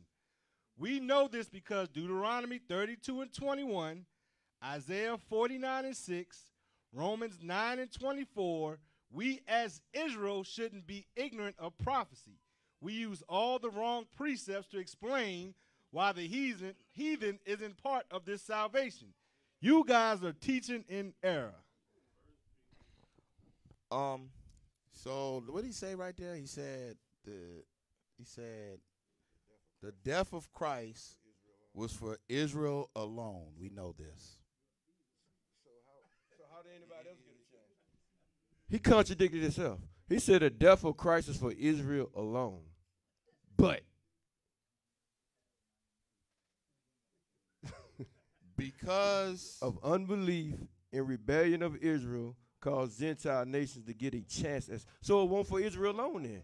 If somebody else get a chance. You know something? You know what? Since he said that, I want to go to. And we're going to go to those scriptures that he put up there. I want him to explain this one though. Let's go to the last book of the Bible, the last book. All right. And I want to ask a simple fundamental question. I want to go to the Revelation, the revealing of, chapter 21, verse 12. I want him to explain something to me. All right? Let's go with it, brother. The book of Revelation, chapter 21 and verse 12. And matter of fact, let's start at verse so you can understand what we're talking about. Start at verse 10, brother. All right, verse 10. Uh-huh. And he carried me away in the spirit to a great and high mountain, and showed me that great city, the holy Jerusalem, descending out of heaven from God. It's going to look so beautiful that it's going to look like it came from heaven. Go ahead. Having the glory of God, and her light was like unto a stone most precious, even like a jasper stone, clear as crystal. Go ahead. And had a wall great and high, and had 12 gates, and at the gates 12 angels, and names written thereon, which are the names of the 12 tribes of the children of Israel. Now, I want to know, where in the world is the Gentile gate? Answer that question. I want them to ask that question because answer that question right quick, Don. Where's the Gentile gate at? Right quick. Answer that question right quick. Give you 10 seconds. You're on the keyboard right now. Because you asked how is that contradictory. It's contradictory because you said salvation is for Israel alone. It's something for somebody alone. How somebody else going to get it? So it's obvious y'all don't understand them scriptures that y'all posted. Y'all don't understand Romans 11. A brother put up Romans 3 and 29. That's the Jew and Gentile scripture. I'm going to ask you, who are the Jews? Then you'll figure out who the Gentiles are. Y'all don't know the scriptures as good as y'all think. Y'all not well studied. Y'all just not. That's just the truth of it. I want to know where the Gentile gate at. Don Shepherd said, gotcha. Do gotcha? He said, gotcha. Do gotcha mean you're going to tell us what gate they're going through, or you saying you understand? I don't understand gotcha. Give you 12 more seconds right quick. Because you said the Gentiles coming through. Dude, kingdom has 12 gates. I'm going to say this while we're waiting. Just like if you're a delivery, some of y'all do Uber Eats and all that. If you're going down a community, say you don't have the address right, but you have the last name of the person. You're going through a prominent community, and all of them got gates. You're looking for Smith, and all these gates have name on it. Are you going to go to Johnson Gate? Are you going to go to Taylor Gate? No. You're going to go through Smith Gate because that's their gate. So in the kingdom is 12 gates with the 12 tribes of Israel. You're saying Gentiles can get in. What gate? Answer it. The Gentiles are part of the kingdom as servants. We agree with that. That's not salvation. We agree. It's not salvation, bro.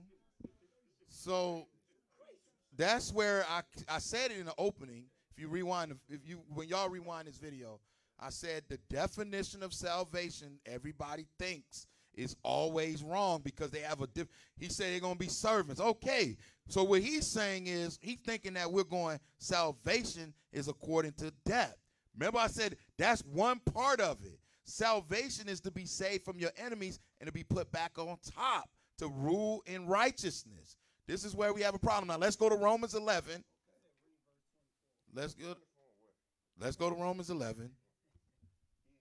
He just said they getting their service. We agree with that. We're going to leave you right there right now. So because the nation, go to Romans 11.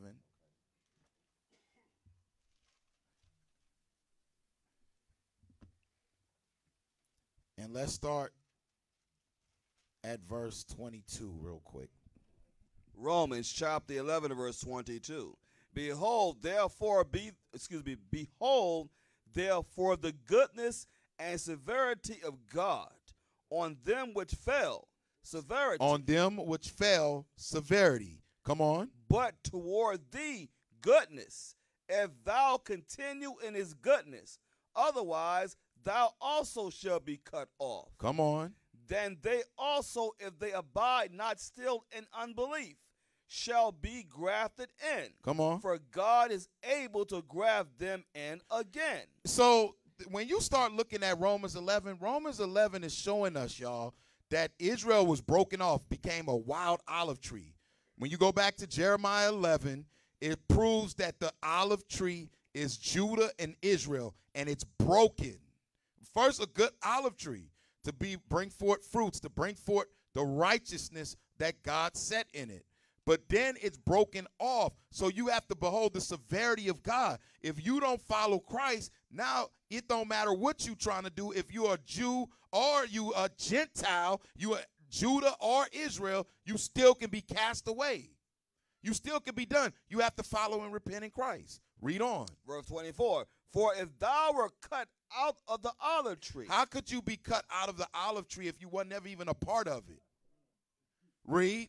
Which is wild by nature. Come on. And were grafted contrary to nature into a good olive tree. Come on. How much more shall these, which be the natural branches, those who know that they're Israel, know to keep the law, how much more of those, read, be grafted into their own olive tree? So it's showing you that you had a fraction of people who knew that they were Israel, who knew how to walk, who knew that they were supposed to keep commandments and not be hypocrites, versus people who don't. You had that fraction right there, and the olive tree was broken. Now watch, read. Verse 25, for I would not, brethren. I would not, brethren, the brethren of the Israelites. Read. That ye should be ignorant of this mystery. Of what mystery? Read. Lest ye should be wise in your own conceit. You're using your own understanding. You're not using the scriptures. Read.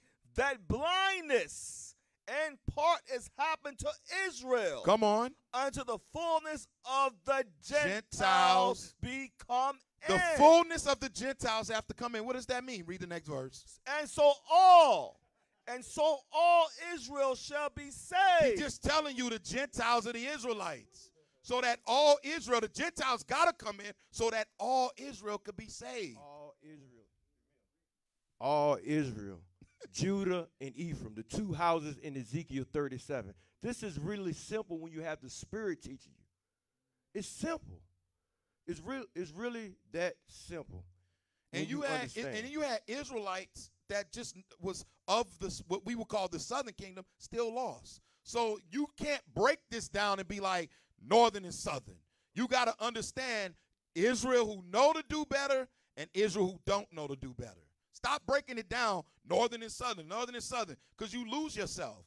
You got, right at this moment of time that Paul is writing this, you have the northern kingdom nowhere in existence. You have a group of northern kingdom that's being called the Samaritans, that's being called Scythians, that's being called barbarians. They nowhere in this movement, but they got to hear the truth.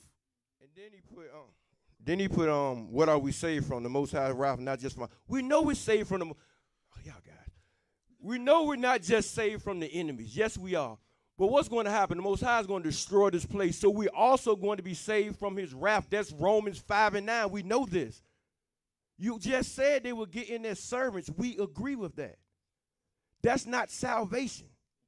Working under somebody is not salvation. You didn't listen. It's for us to be put back on top in rulership. That's the salvation the Bible speaks of. I don't know what you're speaking of. We already know we're being saved from the Most High wrath. The scripture is Romans 5:9. Who do you think you're talking to? Verse 26. Read it again. You want me to finish? Yeah. Romans chapter 11, verse 26. And so all Israel shall be saved, as it is written, there shall come out of Zion the deliverer. That's Christ. All Israel is going to be saved. Does that mean everybody? That means people who repent in Christ. They need to be saved. Come on. And shall turn away ungodliness from Jacob. So it's showing you those Gentiles, those people who are you looking as Gentiles, are the Israelites that need to be brung back in when they hear the message of Christ. The message of Christ has always been to go get thee to them of the captivity. The captives are now going to be set free. How do you attach everybody to that? Okay, next scripture he's about. So now when you read Jeremiah 11, what is it, 16? There is a good olive tree, Jeremiah 11:16, which consists of the house of Judah and the house of Israel. No, okay, go to Jeremiah. Go to Jeremiah 11. We're going to see how good the olive tree is. It should still be standing when we continue to read in Jeremiah 11 and verse. Let's go. Start at verse what? 16. Jeremiah chapter 11 and verse 16. The Lord called thy name a green olive tree. The Lord called thy name a green olive tree. That's that good olive tree. Come on. Fair and of goodly fruit. Come on. With the noise of a great tumult. With the noise of a great tumult, meaning confusion. Come on. He hath kindled fire upon it. Come on. And the branches of it are broken. And the branches are broken. So if the branches are broken, the branches that are broken have to be grafted back in. Again. Read. Verse 17. For the Lord of hosts that planted thee have pronounced evil Come on. against thee for the evil of the house of Israel. The evil of the house of who? Of the house of Israel. Come on. And of the house of Judah. That's the two. That's the two. The evil of it was because of those two. They're broken off now. Is it more? Yes. Come on. Which they have done against themselves to provoke me to anger. So that's why it was broken off. So yes, it was a good olive tree, but because of the evil, they got broken off. Paul is not pulling Romans 11 out of the air. Don, you is not listening. He said, please, panel, define what salvation means if it does not being saved from harm. We just told you being saved from God's wrath. I gave you the precept, Romans 5:9. Are you listening? You're too busy trying to teach and you're not listening. We just told you we're saved from our enemies. Why? Because the Most High is going to destroy this place. When he destroys this place, we're going to be delivered from that destruction, which means we're going to be saved from the wrath. That's the harm. We just told you that. Matter of fact, we're done with him. Yeah. Cut. Yeah. Sorry, you're not listening. Yeah. You can't sit and be in the seat of the scornful when you're getting scriptures of why somebody believes something. That's what we opened up and said before. What we opened up and said before is that men believe what they believe. You still got to go stand before your maker. So that makes no difference. That's why he said, well, in his statement, go to Romans 3.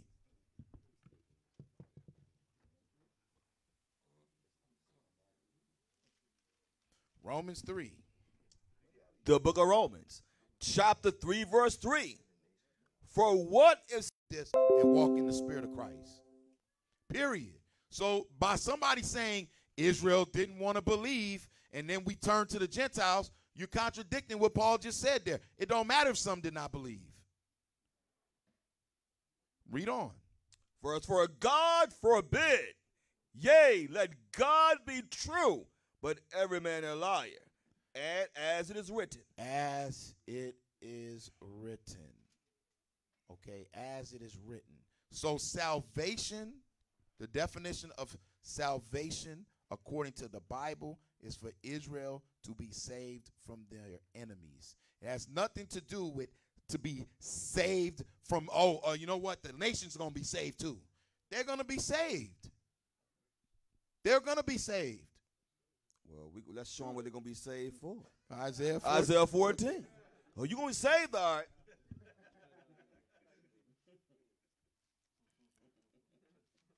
I don't see why somebody would have a problem when you say Israel going to be on top and the nation's going to have to serve them, because you serving your oppressor right now. Exactly. So you got Stockholm Syndrome.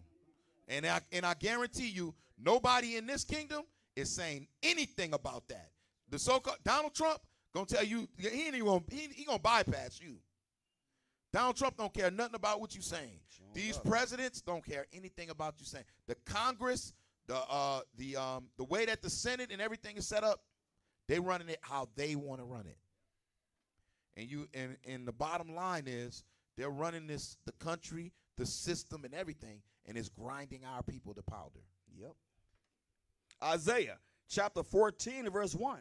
For the Lord will have mercy on Jacob, and will yet choose Israel, and set them in their own land, and the strangers shall be joined with them, and they shall cleave to the house of Jacob. And the house shall take them, and the people shall take them, and bring them to their place, and the house of Israel shall possess them in the land of the Lord, for servants and handmaids, and they shall take them captives, whose captives they were, and they shall rule over their oppressors.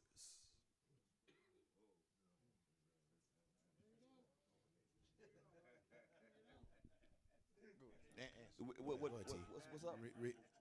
That what he want? Oh, they want you to answer that question? They want Revelation 21:24, right? Oh, okay. All right. Let's keep reading. The Revelation, chapter 21 and verse 24. And the nations of them which are saved shall walk in the light of it, and the kings of the earth do bring their glory and honor into it. Okay. Verse 25. And the gates of it shall not be shut at all by day, for there shall be no night there. And they shall bring the glory and honor of the nations into it. Of the nations into it? And I'll be the last. Let me get myself together. It says in verse 27, and there shall in no wise enter into anything that defileth itself, neither whatsoever worketh abomination, or maketh a lie, but they which are written in the Lamb's book of life. So, Nathaniel. Okay.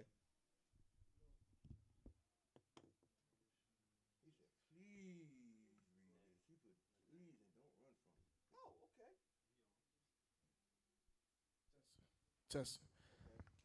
What's sad is that, once again, these people, they getting on these panels and trying to teach, and then they throwing scriptures out with clearly no understanding. Obviously, we're showing Isaiah 14 about who's going to be saved, who's going to be possessed. We went to Revelation, still in Isaiah 60 and 10. It's saying the same thing, that they're going to be bringing, the other nations are going to be bringing the forces of their treasuries back to us. And it's sad that brothers, who are not learners keep continuing to do that, but they themselves have not read the Bible, where once again it shows even during the time of Solomon, this same setup has happened in the glorious kingdom, where the nations had to come forth and gave us the treasuries of everything, even down to the Queen of Sheba, even was marvel about how the kingdom is going to set up, foreshadowing what's going to come during Christ's reign, which is better. So it's like, what are these brothers? What are you talking about? What are you thinking when you coming on the panel and trying to say anything? Just like the scripture says in Ecclesiastes chapter 5, verse 1, it says, keep thy mouth shut when it comes before the house of the Most High. Shut up and listen and learn. Simple as that. So now I guess he's focusing on in the nations of them which are saved. Is that what we focus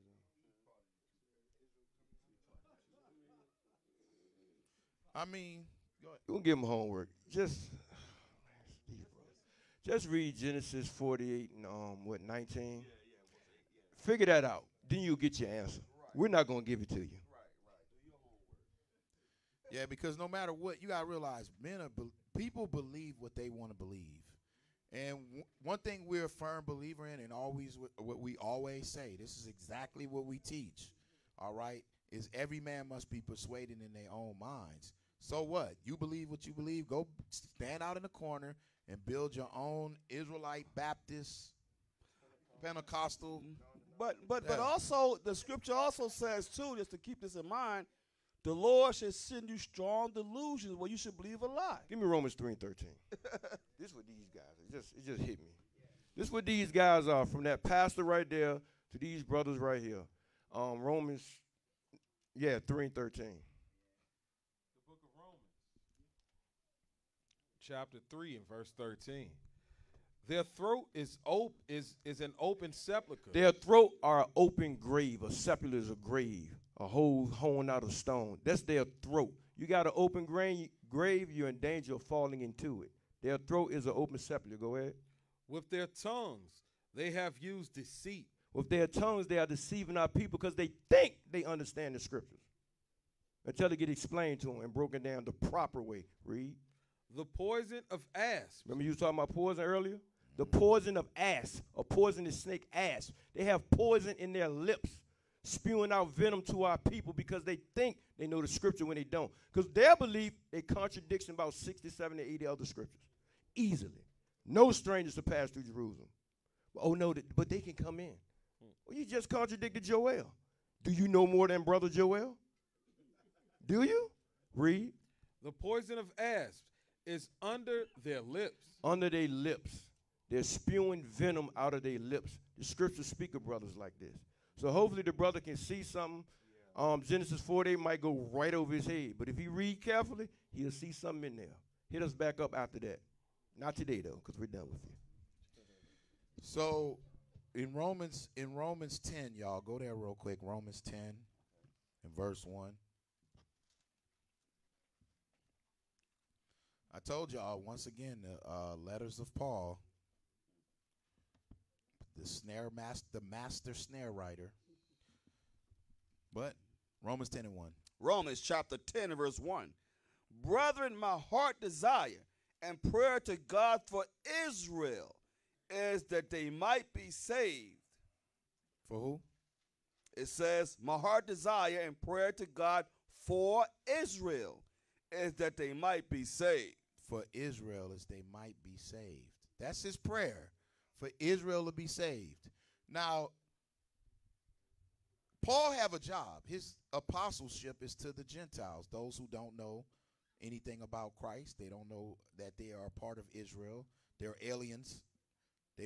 They're broken branches. But he has to show them, he has to give them that emulation to show them how to copy me, follow me. I'm going to show you what Christ said. I'm going to provoke you of my flesh to be able to follow Christ. Okay. But with Israel, this was the problem with those who was Jews. This is the problem. Read the next verse. Verse 2. For I bear them record that they have a zeal of God. Come on. But not according to knowledge. They have a zeal of God, but not according to knowledge. We know that knowledge, when you read in what? Malachi 2 and 7 is the knowledge, is how you keep the laws of God. But they have a zeal, but not according to knowledge. And that's what's happening even in our day. Come on. Verse 3. For they being ignorant of God's righteousness, and going about to establish their own righteousness. You're ignorant of how God said to keep the commandments, but you're trying to do it the way you want to do it. That's the problem. Read. Have not submitted themselves unto the righteousness of God. But by doing so, you will not submit yourself unto the righteousness of God. So you start to do things like Mark 16. Go to Mark 16.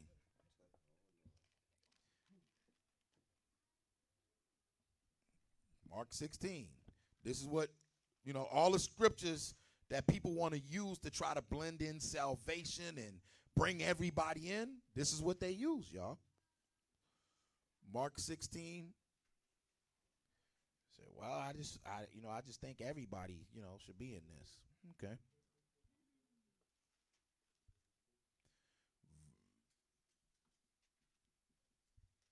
Verse 15. St. Mark, chapter 16, verse 15. And he said unto them, Go ye into all the world, and preach the gospel to every creature. There you go. That means to everyone. Just go to preach to every creature. Come on. He that believeth and is baptized shall be saved, and he that believeth not shall be damned.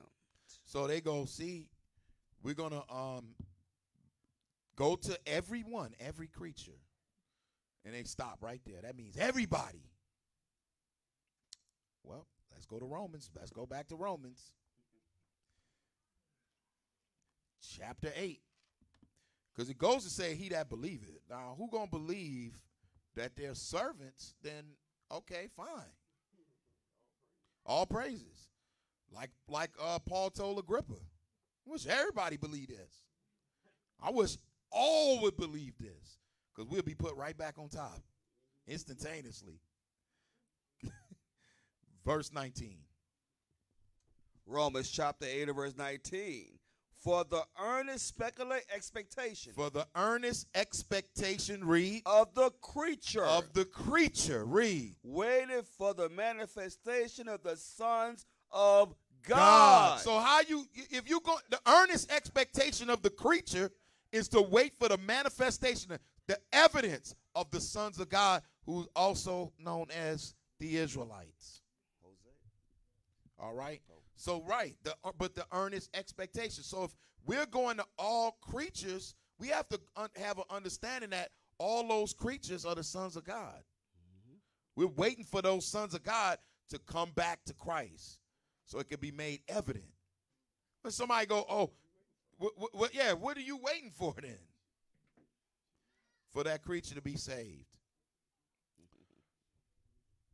The book of Acts.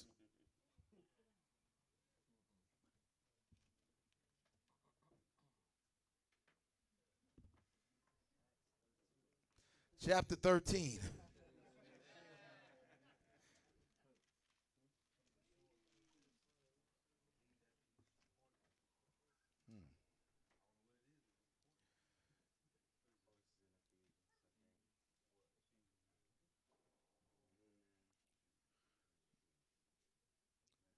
Start at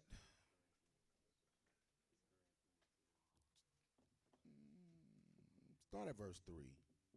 Let's start at verse 2. The book of Acts, chapter 13 and verse 2. As they ministered to the Lord and fasted, the Holy Ghost said, Separate me, Barnabas and Saul, for the work whereunto I have called them. And when they had fasted and prayed and laid their hands on them, they sent them away. Come on. So they, being set forth by the Holy Ghost, departed into Seleucia, and from thence they sailed to Cyprus. Which is Kittim. Come on. And when they were at Salamis, they preached the word of God in the synagogues of the Jews, and they had also John to their minister. Come on. And when they had gone through the isles unto Paphos, they found a certain sorcerer, a false prophet, a Jew, whose name was Bar-Jesus. You got to understand something. The reason why we pulling this is you have to understand something at a high level. With our people, they will use anything in their power outside of the words of God, man. They'll use anything in their power outside of the words of God. And that's where that serpent, that poison, that poison come in and then sit down and go, well, what about this scripture? You know, I see that Christ, you know, he did come for them alone, but sorcery. Because Christ said, let your yea be yea and your nay be nay. You can't go, but Christ came for only Israel, but. Now you want to use some type of mystic sorcery on. You want to use something outside of what we just read, so you go, but. Then brothers show you consistently, yeah, all Israel need to be saved. Romans 11 is a beautiful chapter to show you who's adopted back in. Okay? But they always use, and I think this is where, and we're going to close it out, but this is where a lot of you folks kind of fall backwards. You don't understand to the Jew first. You don't understand what that means. You group all Jews together as Israel. That's where your problem's at. There's no, when it says to the Jew first, it's talking about the tents of Judah.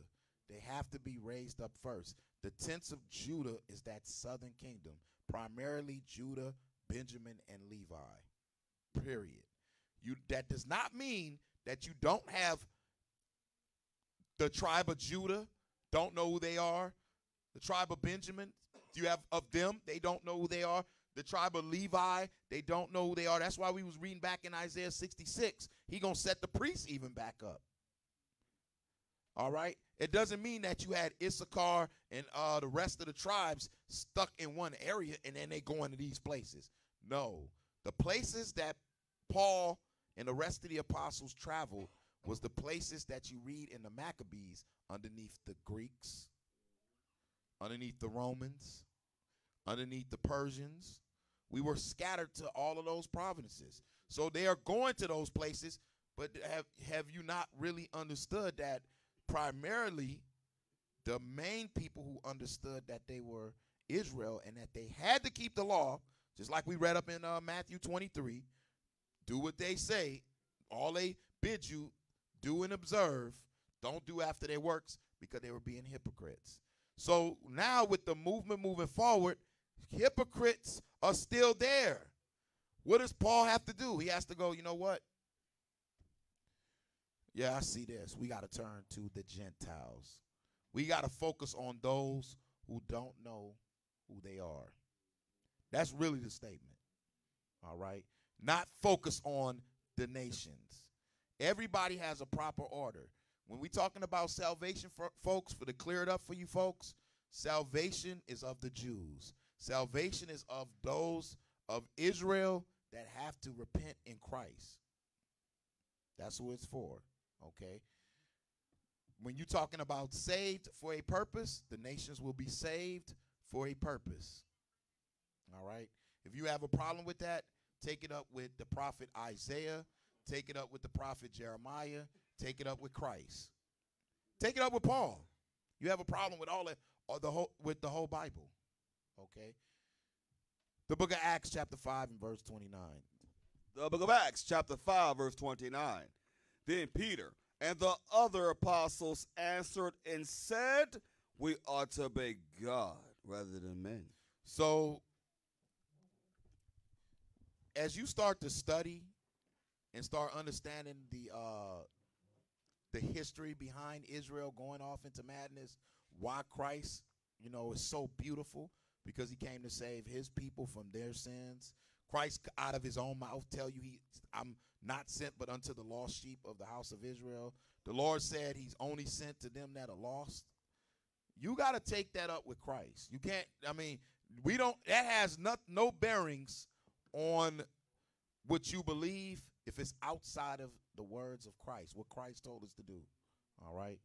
And Christ told us to make sure that we keep the commandments if we love him. If you love me, keep my commandments. How about that? Stop worrying about the other nations. How about keeping the commandments? All right. We give all praises to the Most High in Christ. All praises to the Most High in Christ, yes. Yeah, we give all praises to the Most High in Christ, y'all. Y'all make sure y'all continue. Y'all make sure that y'all continue to to study.